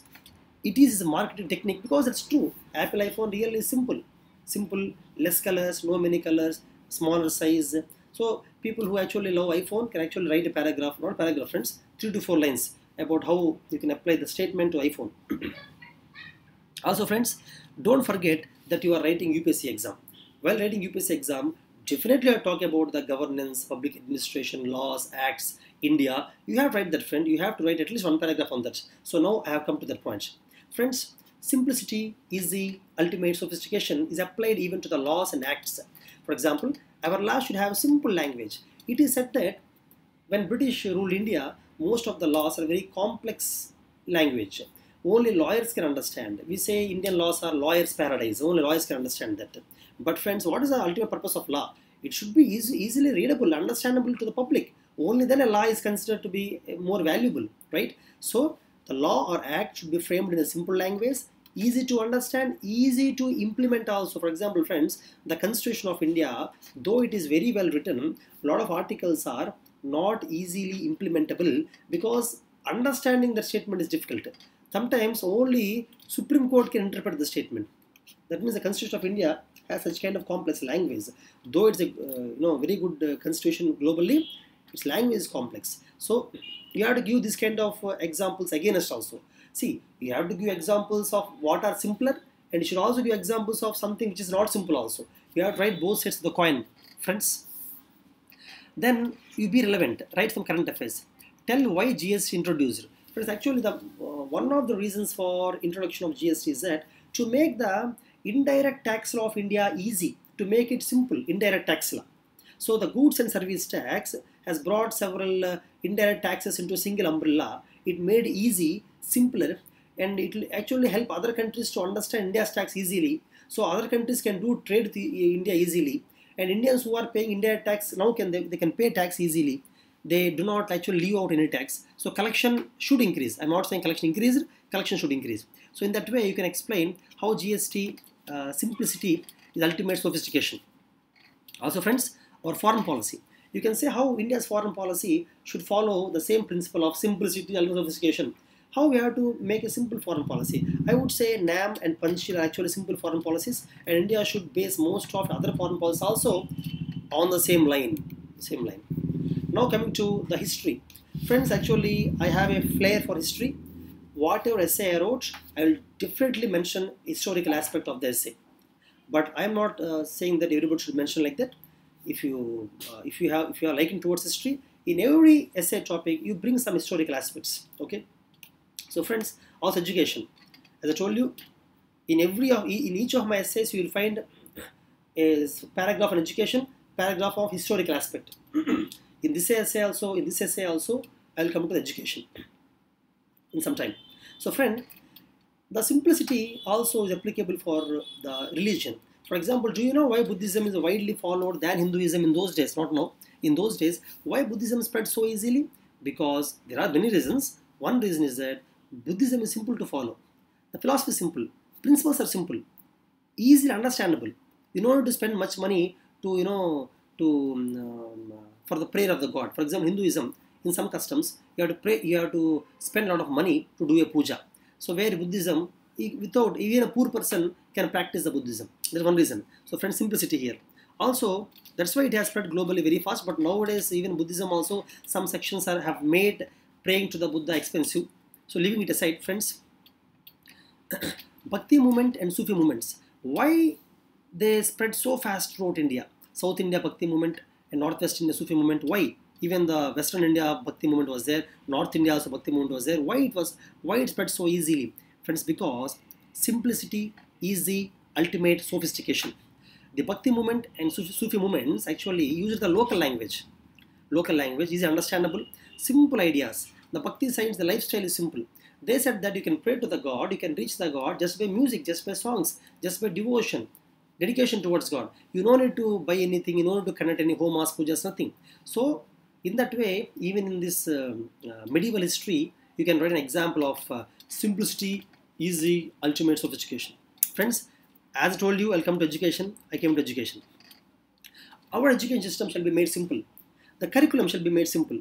Remove all the unnecessary things. For example, the recently printed NCERTs actually followed a system of simplicity and sophistication. The books are simple. The main idea they propose in the textbooks, the main idea, they'll explain the examples, and they leave out unnecessary facts which were there in the previous textbooks. You can write, friends, you can actually write example of NCERT also in this essay exam, in this essay. Okay, so the curriculum and syllabus shall be made simple by removing all the clutter and focus on the essence rather than the information or facts. That should be the way in which our education system should be there. Not only in the CBSE NCERTs, the state syllabus also should learn from that. Okay, friends, now as I told you in UPSC exam, try to bring in governance and laws and acts. Governance, the governance system should be made simple, easily understandable, easily implementable. Governance means what? Making of laws. Public administration is implementation of laws. Both of them should be made simple. So even the present government has the motto of minimum government, maximum governance. So friends, so you can actually write many examples. Actually, for the minimum government, maximum governance, government has done a lot of things. It has merged a few ministries, it has merged a few departments. You can do examples also. Because ultimately, remember that you're writing an exam to become civil servant. So write something about governance also. Now, how do we conclude? I would actually love to conclude by saying that our education system should actually teach about our culture. Technology shall be taught, or arts shall be taught in a simple way, so that students will realize this principle of simplicity, easy, ultimate sophistication, so that they don't spend too much time on unnecessary build up around the things. They'll actually focus on the necessary things. So this would be my essay for this one, friends. Now, the next essay is about culture and civilization.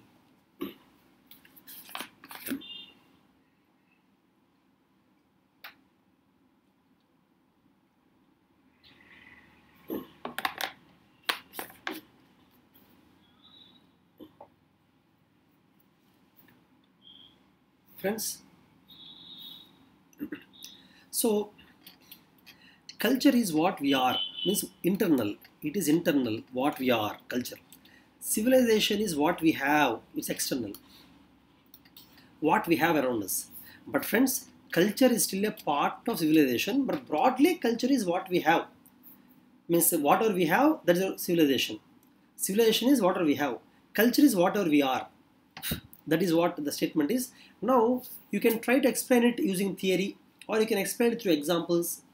In your own style, own way, you can write this essay. I would write it in this way.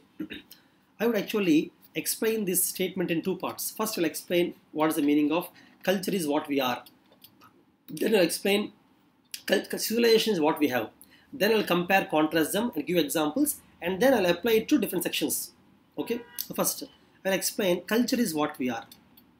See, culture is a knowledge or features of a human society. A group of people living in society, whatever features they have, whatever knowledge they have is called culture. It can be their knowledge of the language or script, or the features can be the type of dress they wear, their fashion, the kind of jewels they use, their belief system, religion, faith, or art, their dance form, music form, or even the type of food they eat. All these things come under the culture.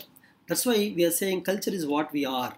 What we are depends upon what we speak, what we write, what kind of dress we wear, what food we eat, based on that. Similarly, friends, culture is actually learned. In society, people learn the culture and they share the culture through symbols. Symbols, for example, dance form is there. Dance form is a kind of symbol. So others will learn from, one will learn from others the dance, or music will learn from others. So because they are shared in society. Similarly, language is symbol. We learn it from others. Food habits, cooking the food, we learn from others. So culture is learned and shared through the symbols. Friends, culture is not inherited biologically. It does not come as inherited biologically. We learn it unconsciously as we live in a family, with the peers, in society, with the people around us. We learn unconsciously from around us. We call it as enculturation. Friends, culture is shared by our society. And society to society culture will change. For example, North Indians have one kind of dressing style, food habits. South Indians have one kind of food habits. So culture is society and changes from society to society. And also, friends, culture actually helps us in acting in social appropriate way. If you are living in a society, you will talk and behave in a particular way which is acceptable to that society, and that is culture. Also, you can predict how others act. In society, you predict how others will act. For example, in a society where superstitions are given importance to, a black cat has, you have come across a black cat, you can predict that the person will not go out for some time. Or somebody has sneezed, they will not go out for some time. So you can predict how others will act in a culture. So both the things I gave examples are of superstition. Now friends, culture is not homogeneous in a society. In society also, the culture varies from place to place, family to family. And friends, culture is integrated. That means it is interrelated. The kind of dance you do, the kind of music you play, the kind of dress you wear, the food, all together integrated, interrelated holism. Culture is such a kind of holism. Various aspects are interrelated in the culture. Friends, what I'm doing is, I'm trying to explain culture is what we are. I'm trying to explain the statement in my words. So similarly friends, culture is dynamic because, for example, Indian culture changed because of colonization from the European countries, the British, or because of globalization, or because of migration from the migrants from last 3,000 4,000 years. The migrants, they influenced the culture of India. Within India also, different states, as they started interacting with each other, the culture started changing. So culture interact with each other. It changes because of exchange of ideas, exchange of symbols. For example, the music of one region can interact with other region, and this music will learn some new tips, techniques, ragas, shrutis from other music. They will integrate with their music and they create a mixed music. So friends, basically culture has to adapt to the changing surroundings. That is the first statement. Now I will explain the second statement. Civilization is what we have. So here I will say that civilization is a process of development society. Okay, civilization gradually leads to the development society till it becomes a complex city, a city where the transport system is in a particular way, governance system is particular way, buildings are in a particular way, technology is particular way. That is called civilization. So it is development in terms of governing methodology, technology, agriculture, better technology, agriculture, industry, even culture. Even culture is a part of civilization. So culture is just one aspect of civilization, and culture is what civilization is what we have. Basically, what we have large population centers. Based on that, we actually do our day-to-day activities. For example, the monumental architecture, the art style that we have is actually civilization because we got it from our ancestors, whatever, and we develop from there. For example, the communication system. Previously, they used pigeons, then horses, then telephones, now internet. So civilization is actually even communication, how it advances is example of civilization. So system of administrative territory, the kind of governance structure. For example, when I am born in this country, I already have democratic kind of government, state government, central government, local government. So by the time I am born, I already have that civilization in place. So civilization is what we have. So it is a complex division of labor. Different people doing different kind of works, different kind of jobs. The software, the industries, the farmers, division of labor. And civilization actually divides the people into socio-economic classes. So this is what we have in civilization. Friends, now my third step would be compare the culture civilization. First I'll explain what culture is, then what civilization is. Now I'll compare it. I would say that culture actually changes over a period of time gradually. For example, all our old practices, old styles, old superstitions, old rituals, gradually we will lose them. We will get the new way of, new language, new modulations in the language, new type of music. So it's over a period of time the culture will change. Okay, it changes as we interact with other cultures. Exchange of ideas, it will change. But friends, civilization we don't call change. advances, culture changes, but civilization advances. For example, civilization, olden days used pigeon, horses, now you use the telephone, mobile phone, after that now internet. So friends, it is advancement. It's not just a change, advancement. Culture is not advancement. For example, you cannot say that the new music is better than the old music. You cannot say. You only say that new music is different from the old music. You don't say it's advanced, it's developed music. You cannot say that. Even the art painting also, you cannot say it's better than the old paintings.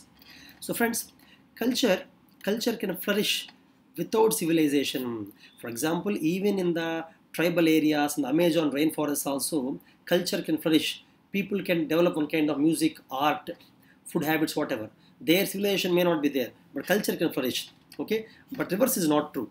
That means civilization can never happen without culture. First of all, people should have such a culture. Only then those people will develop civilization. For example, I want to build a temple.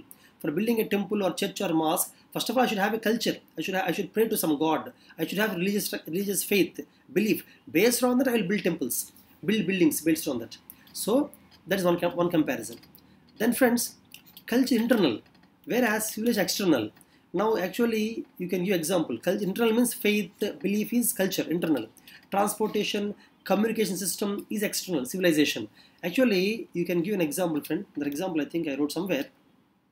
The example is, for example, to build a structure, to build a temple or mosque or in a building, culture, civilization both will play a role.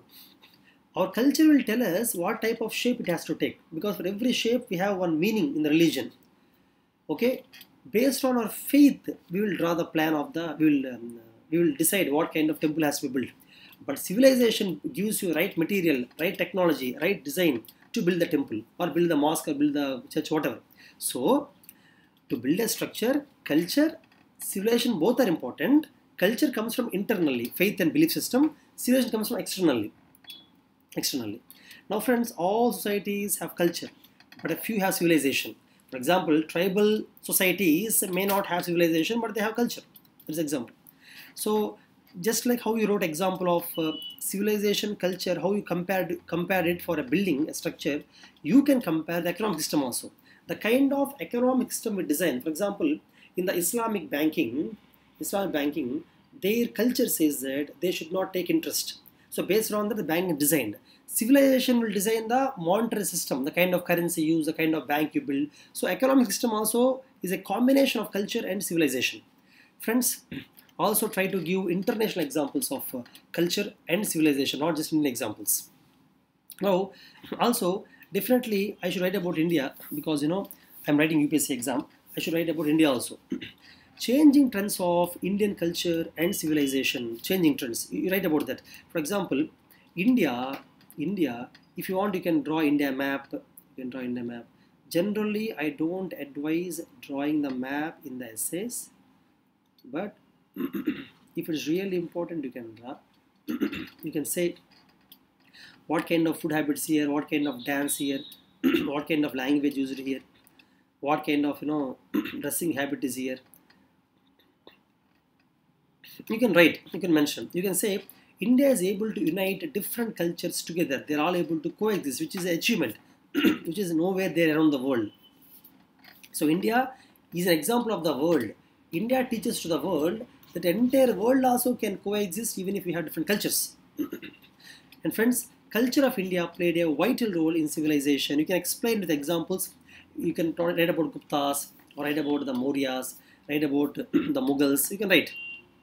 You can say factors responsible for change in culture. Why Indian culture gradually changed? Because of migration. The Aryans came, the Mongoloids came to India, then Britishers came to India, Arabs came to Kerala for trade. So because of migration, the culture of India gradually kept on changing. Also colonization changed Indian culture. Western education also. Many Indians who went to UK or Western countries learnt and came back. They changed the culture of India. And the Western education came to India during British time. That also changed the Indian culture. The cinema also. As we are exposed to the global cinema, our culture is changing gradually. For that, you can write many examples also. What kind of culture is changing because of cinema? You can write.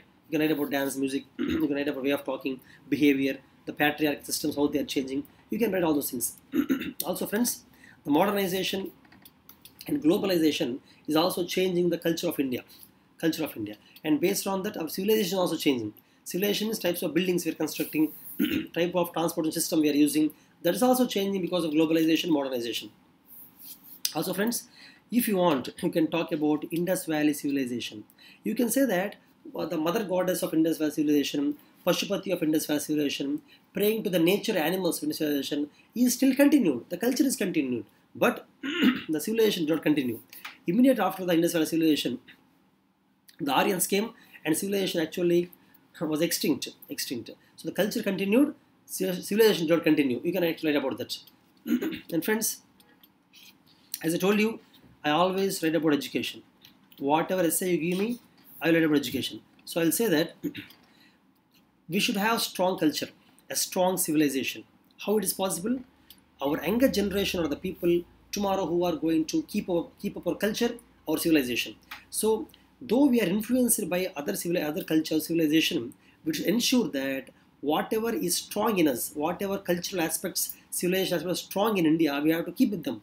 We should never leave them. For that, our younger generation should be made strong mentally, physically, culturally, emotionally, technologically. And it is possible only through a strong educational system.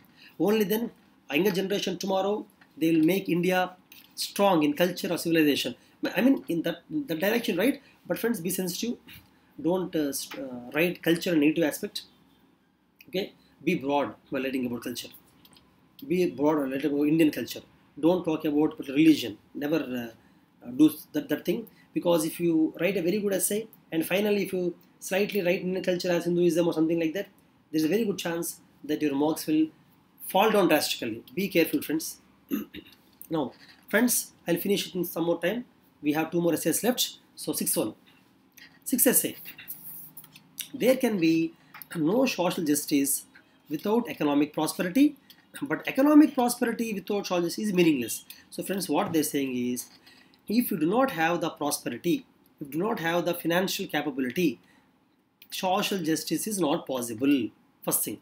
Second thing, if you have economic prosperity, if you are rich, financially you are strong, but if you are not following social justice, then such an economic prosperity is meaningless prosperity. There are 2 things. So entire essay is about 2 things. Explain those 2 things, give examples and apply it in different sectors. Friends, see, you can try to explain, you can start this essay with an example, either a national example or family level, or as I told you, I like history example also you can start with.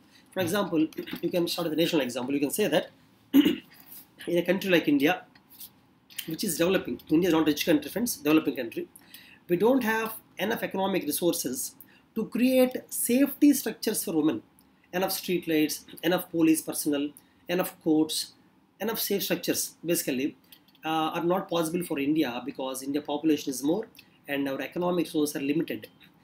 That's why it's unaffordable. We could not actually take care of women at this economic level very easily. Not only women, even vulnerable sections, the disabled people, the lower caste people, the minorities, the land agricultural laborers, all these people also India is unable to provide them the basic necessities, the health and education, food, whatever, because of lack of enough economic resources. So friends, what I'm telling here, in India, social justice is not completely possible because our financial capabilities are strictly limited. Okay. Now second statement, see, there are 2. First statement, India, still here India. Now, economic prosperity, come to USA. USA is a rich country.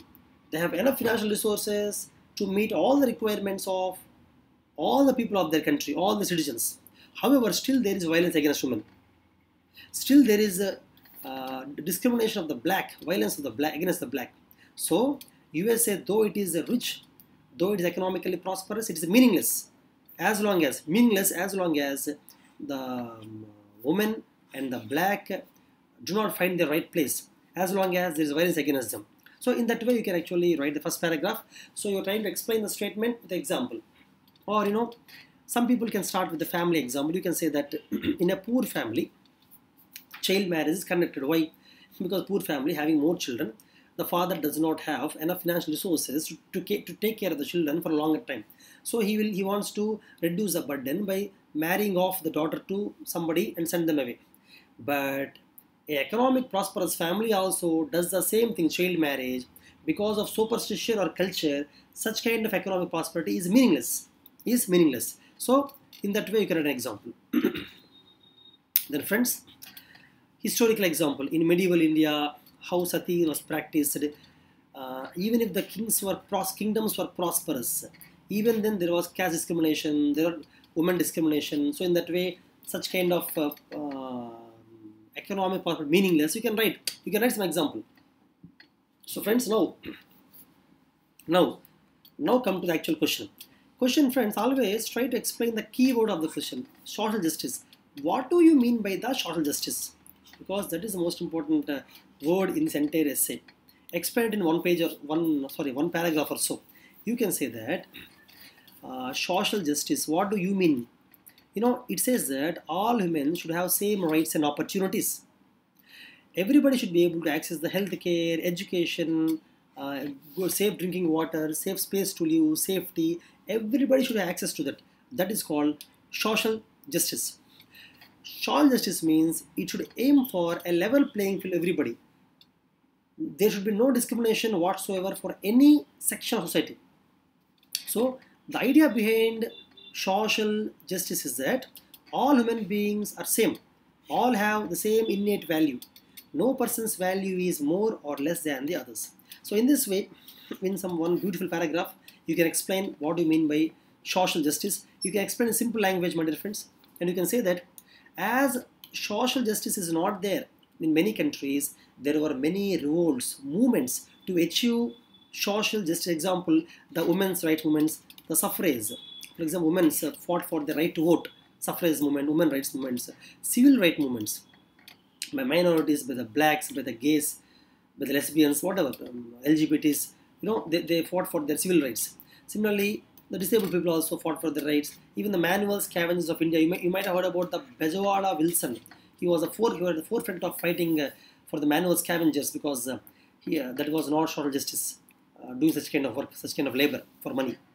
So friends, now after explaining social justice, you give some examples. For example, according to me, social justice means equality of sharing of benefits, sharing of burden, equality among different countries or within a country, different sections of society, or within a family among different people, the son or daughter, whatever.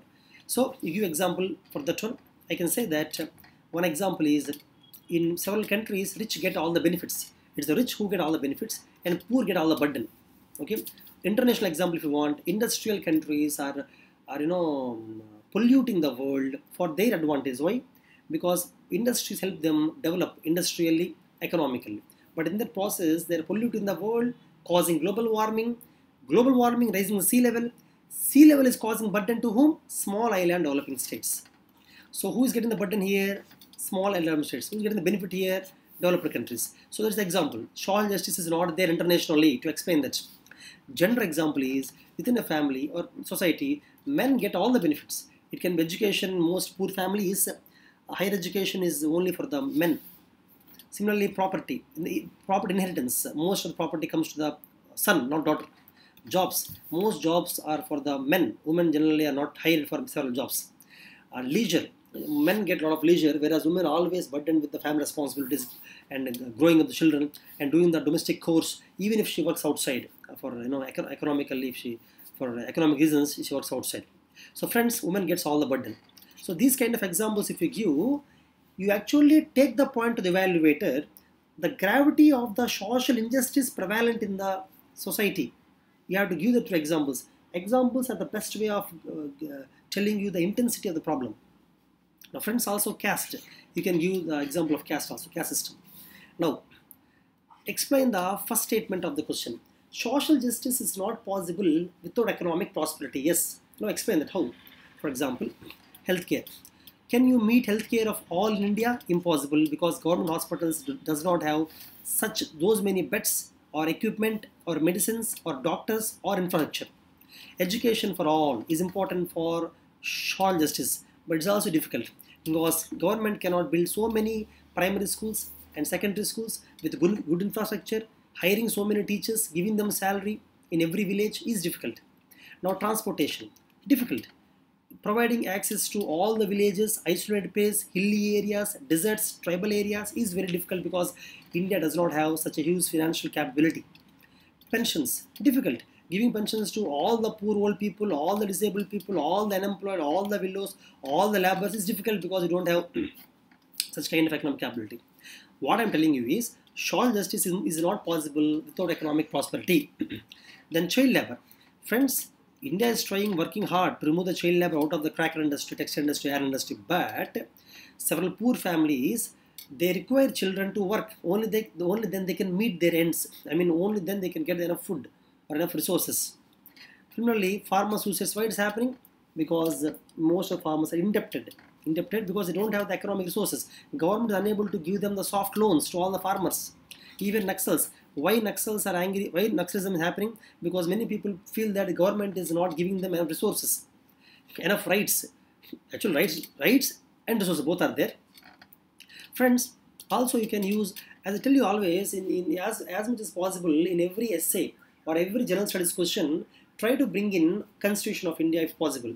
For example, in this essay I would say DPSPs, Directive Principles of State Policies. I mean, they are mostly for economic democracy and social democracy because fundamental rights are political democracy. So DPSP is not made justiciable. Why?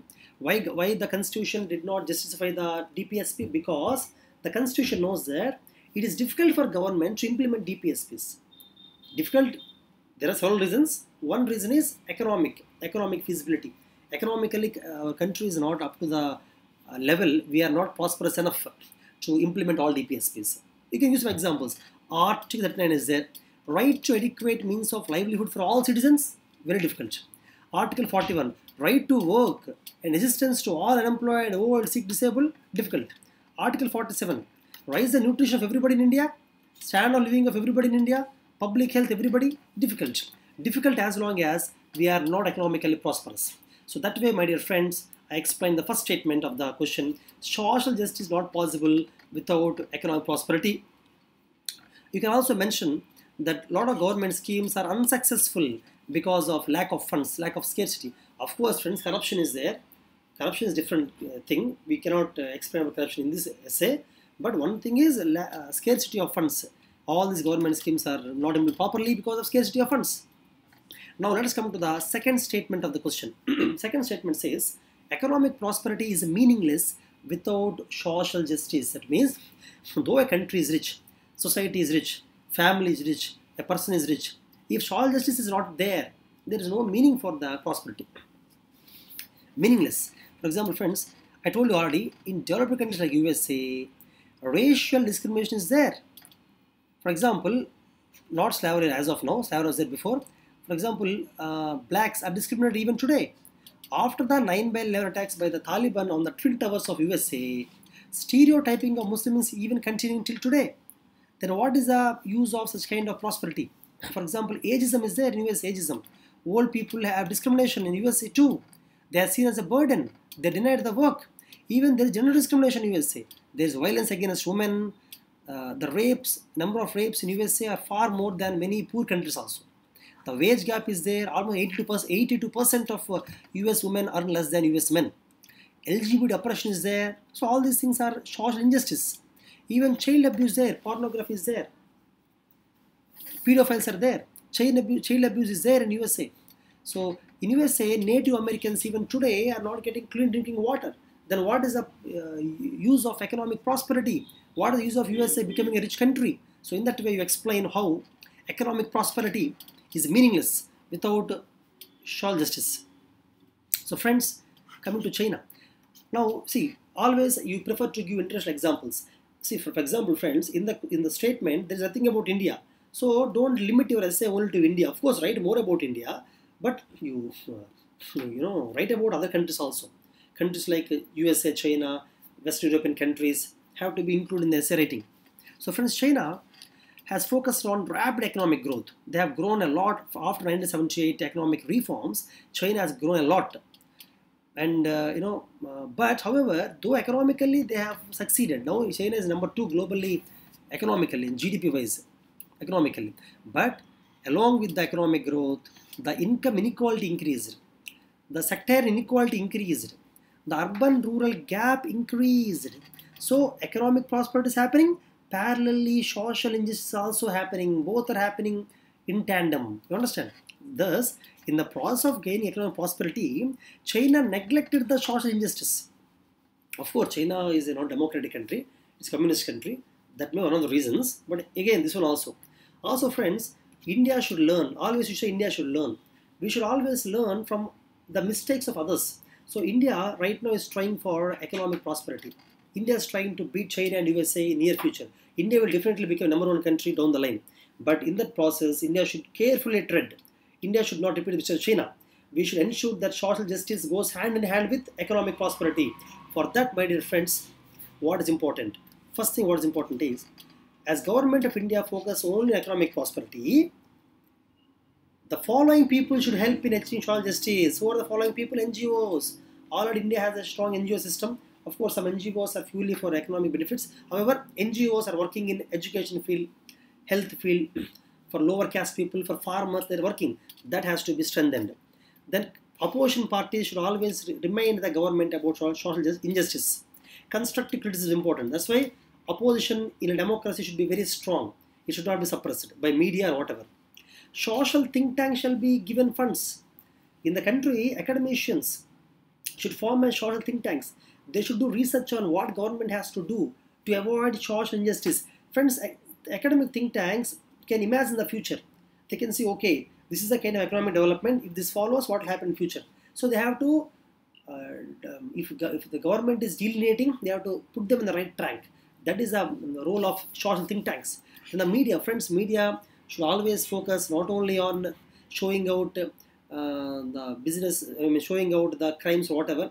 It should write more about the social injustice happening to those people who don't have a voice, voiceless people. Okay, so when these four are happening properly, India will definitely be able to give social justice along with economic prosperity. Now, in this, Amartya Sen Jagdish Bhagwat debate is my favorite. It was there in the news for quite some time in the last 4 to 5 years. So you can actually use that debate.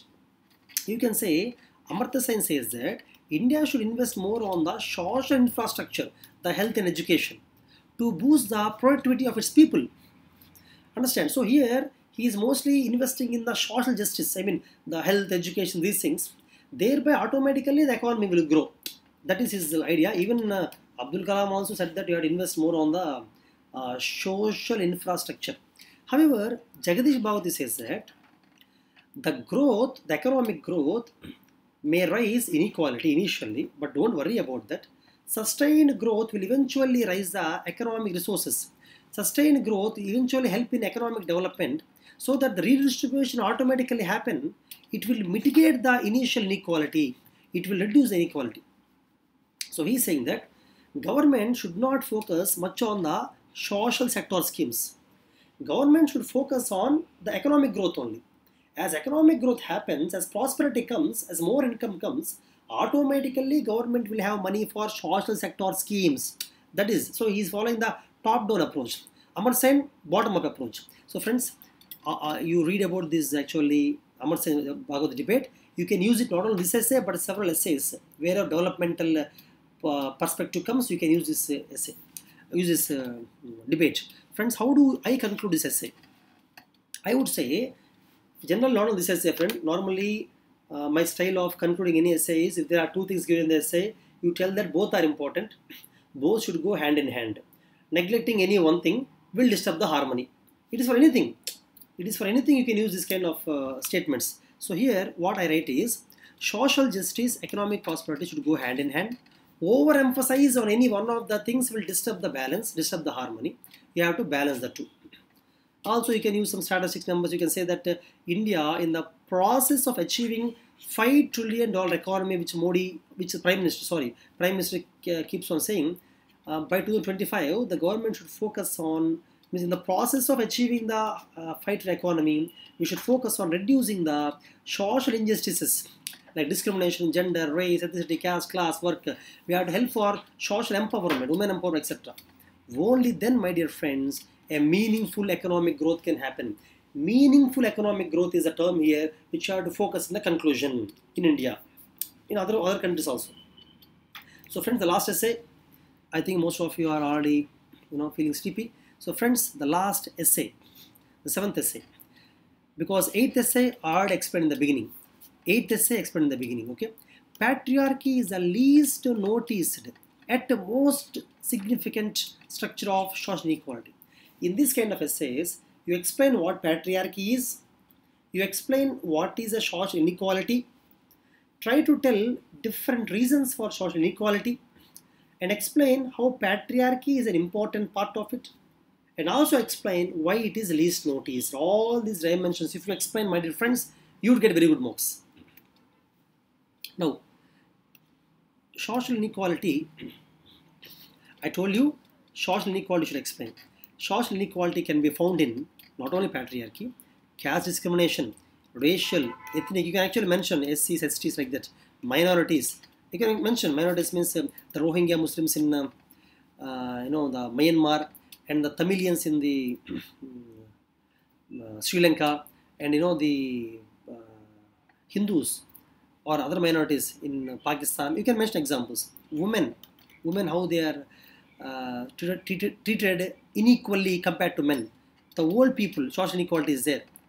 Children and vulnerable sections, disabled people means basically you tell about how social inequality is found in different places or sections of society. It is not found only in patriarchy, but other places also. Just before building up an essay, give a broad view.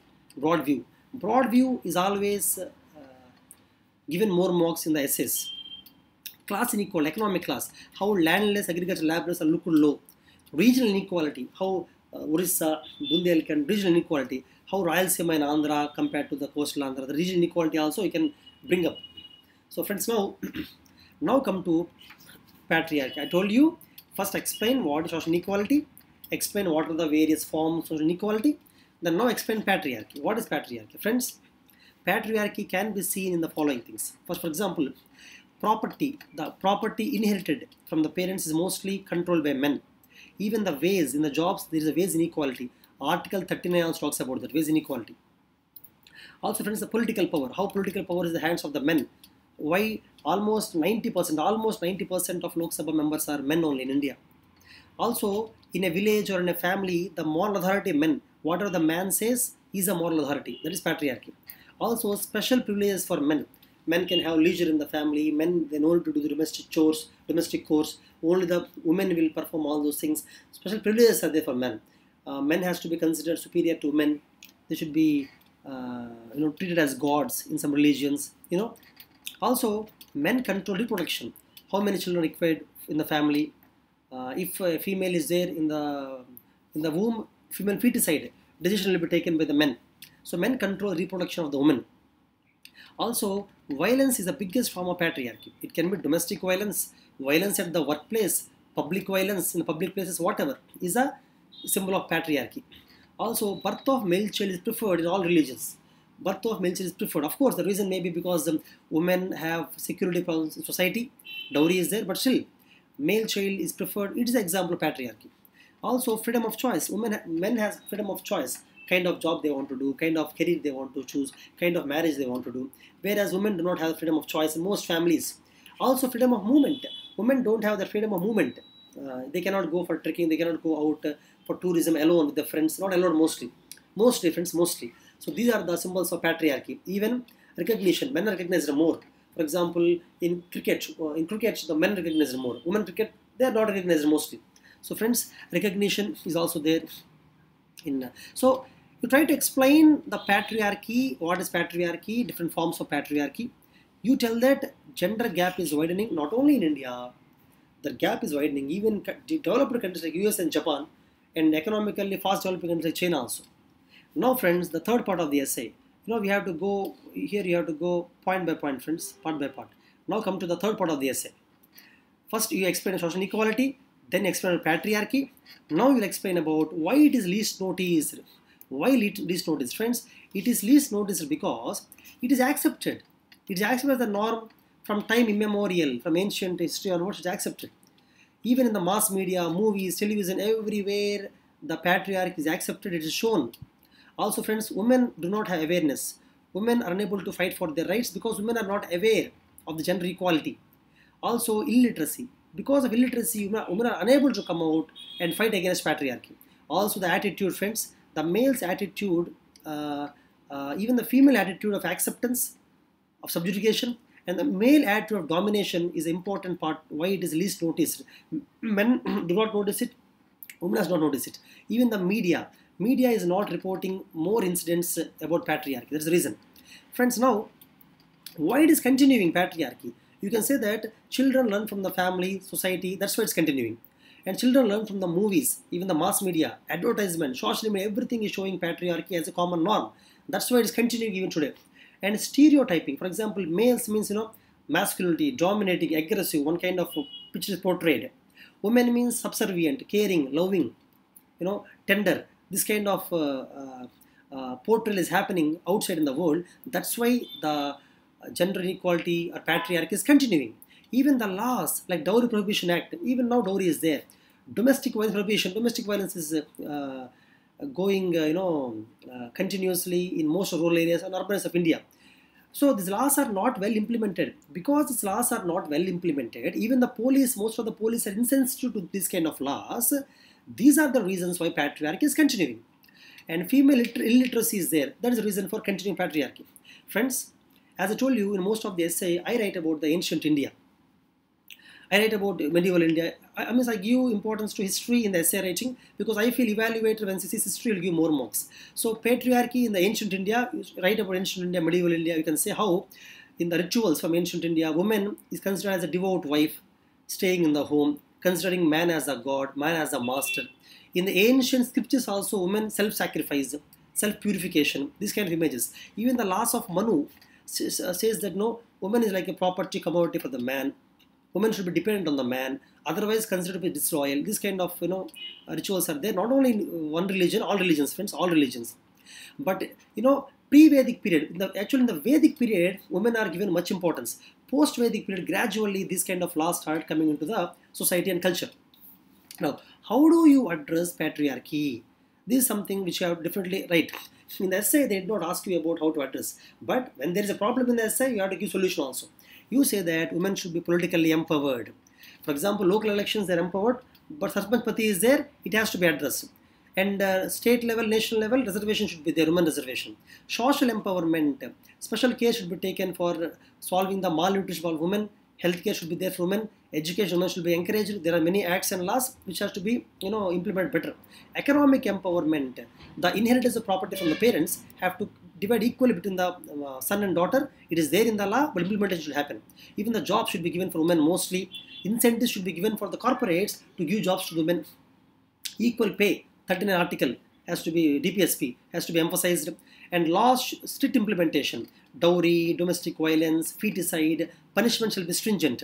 And awareness generation to the women about their rights shall be more. Even the attitude of the men has to be changed in the education system.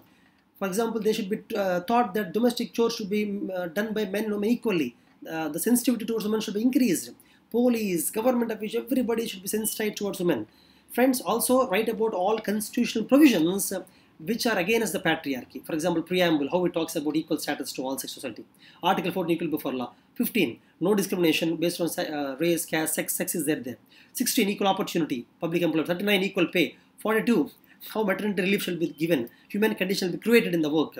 51A, how it is a fundamental duty of everybody to respect dignity of women. Also, friends, government has taken many steps. You can write those steps. Beti Bachao, Padhao, Ujjwala scheme, Pradhan Mantri. You can write all those steps.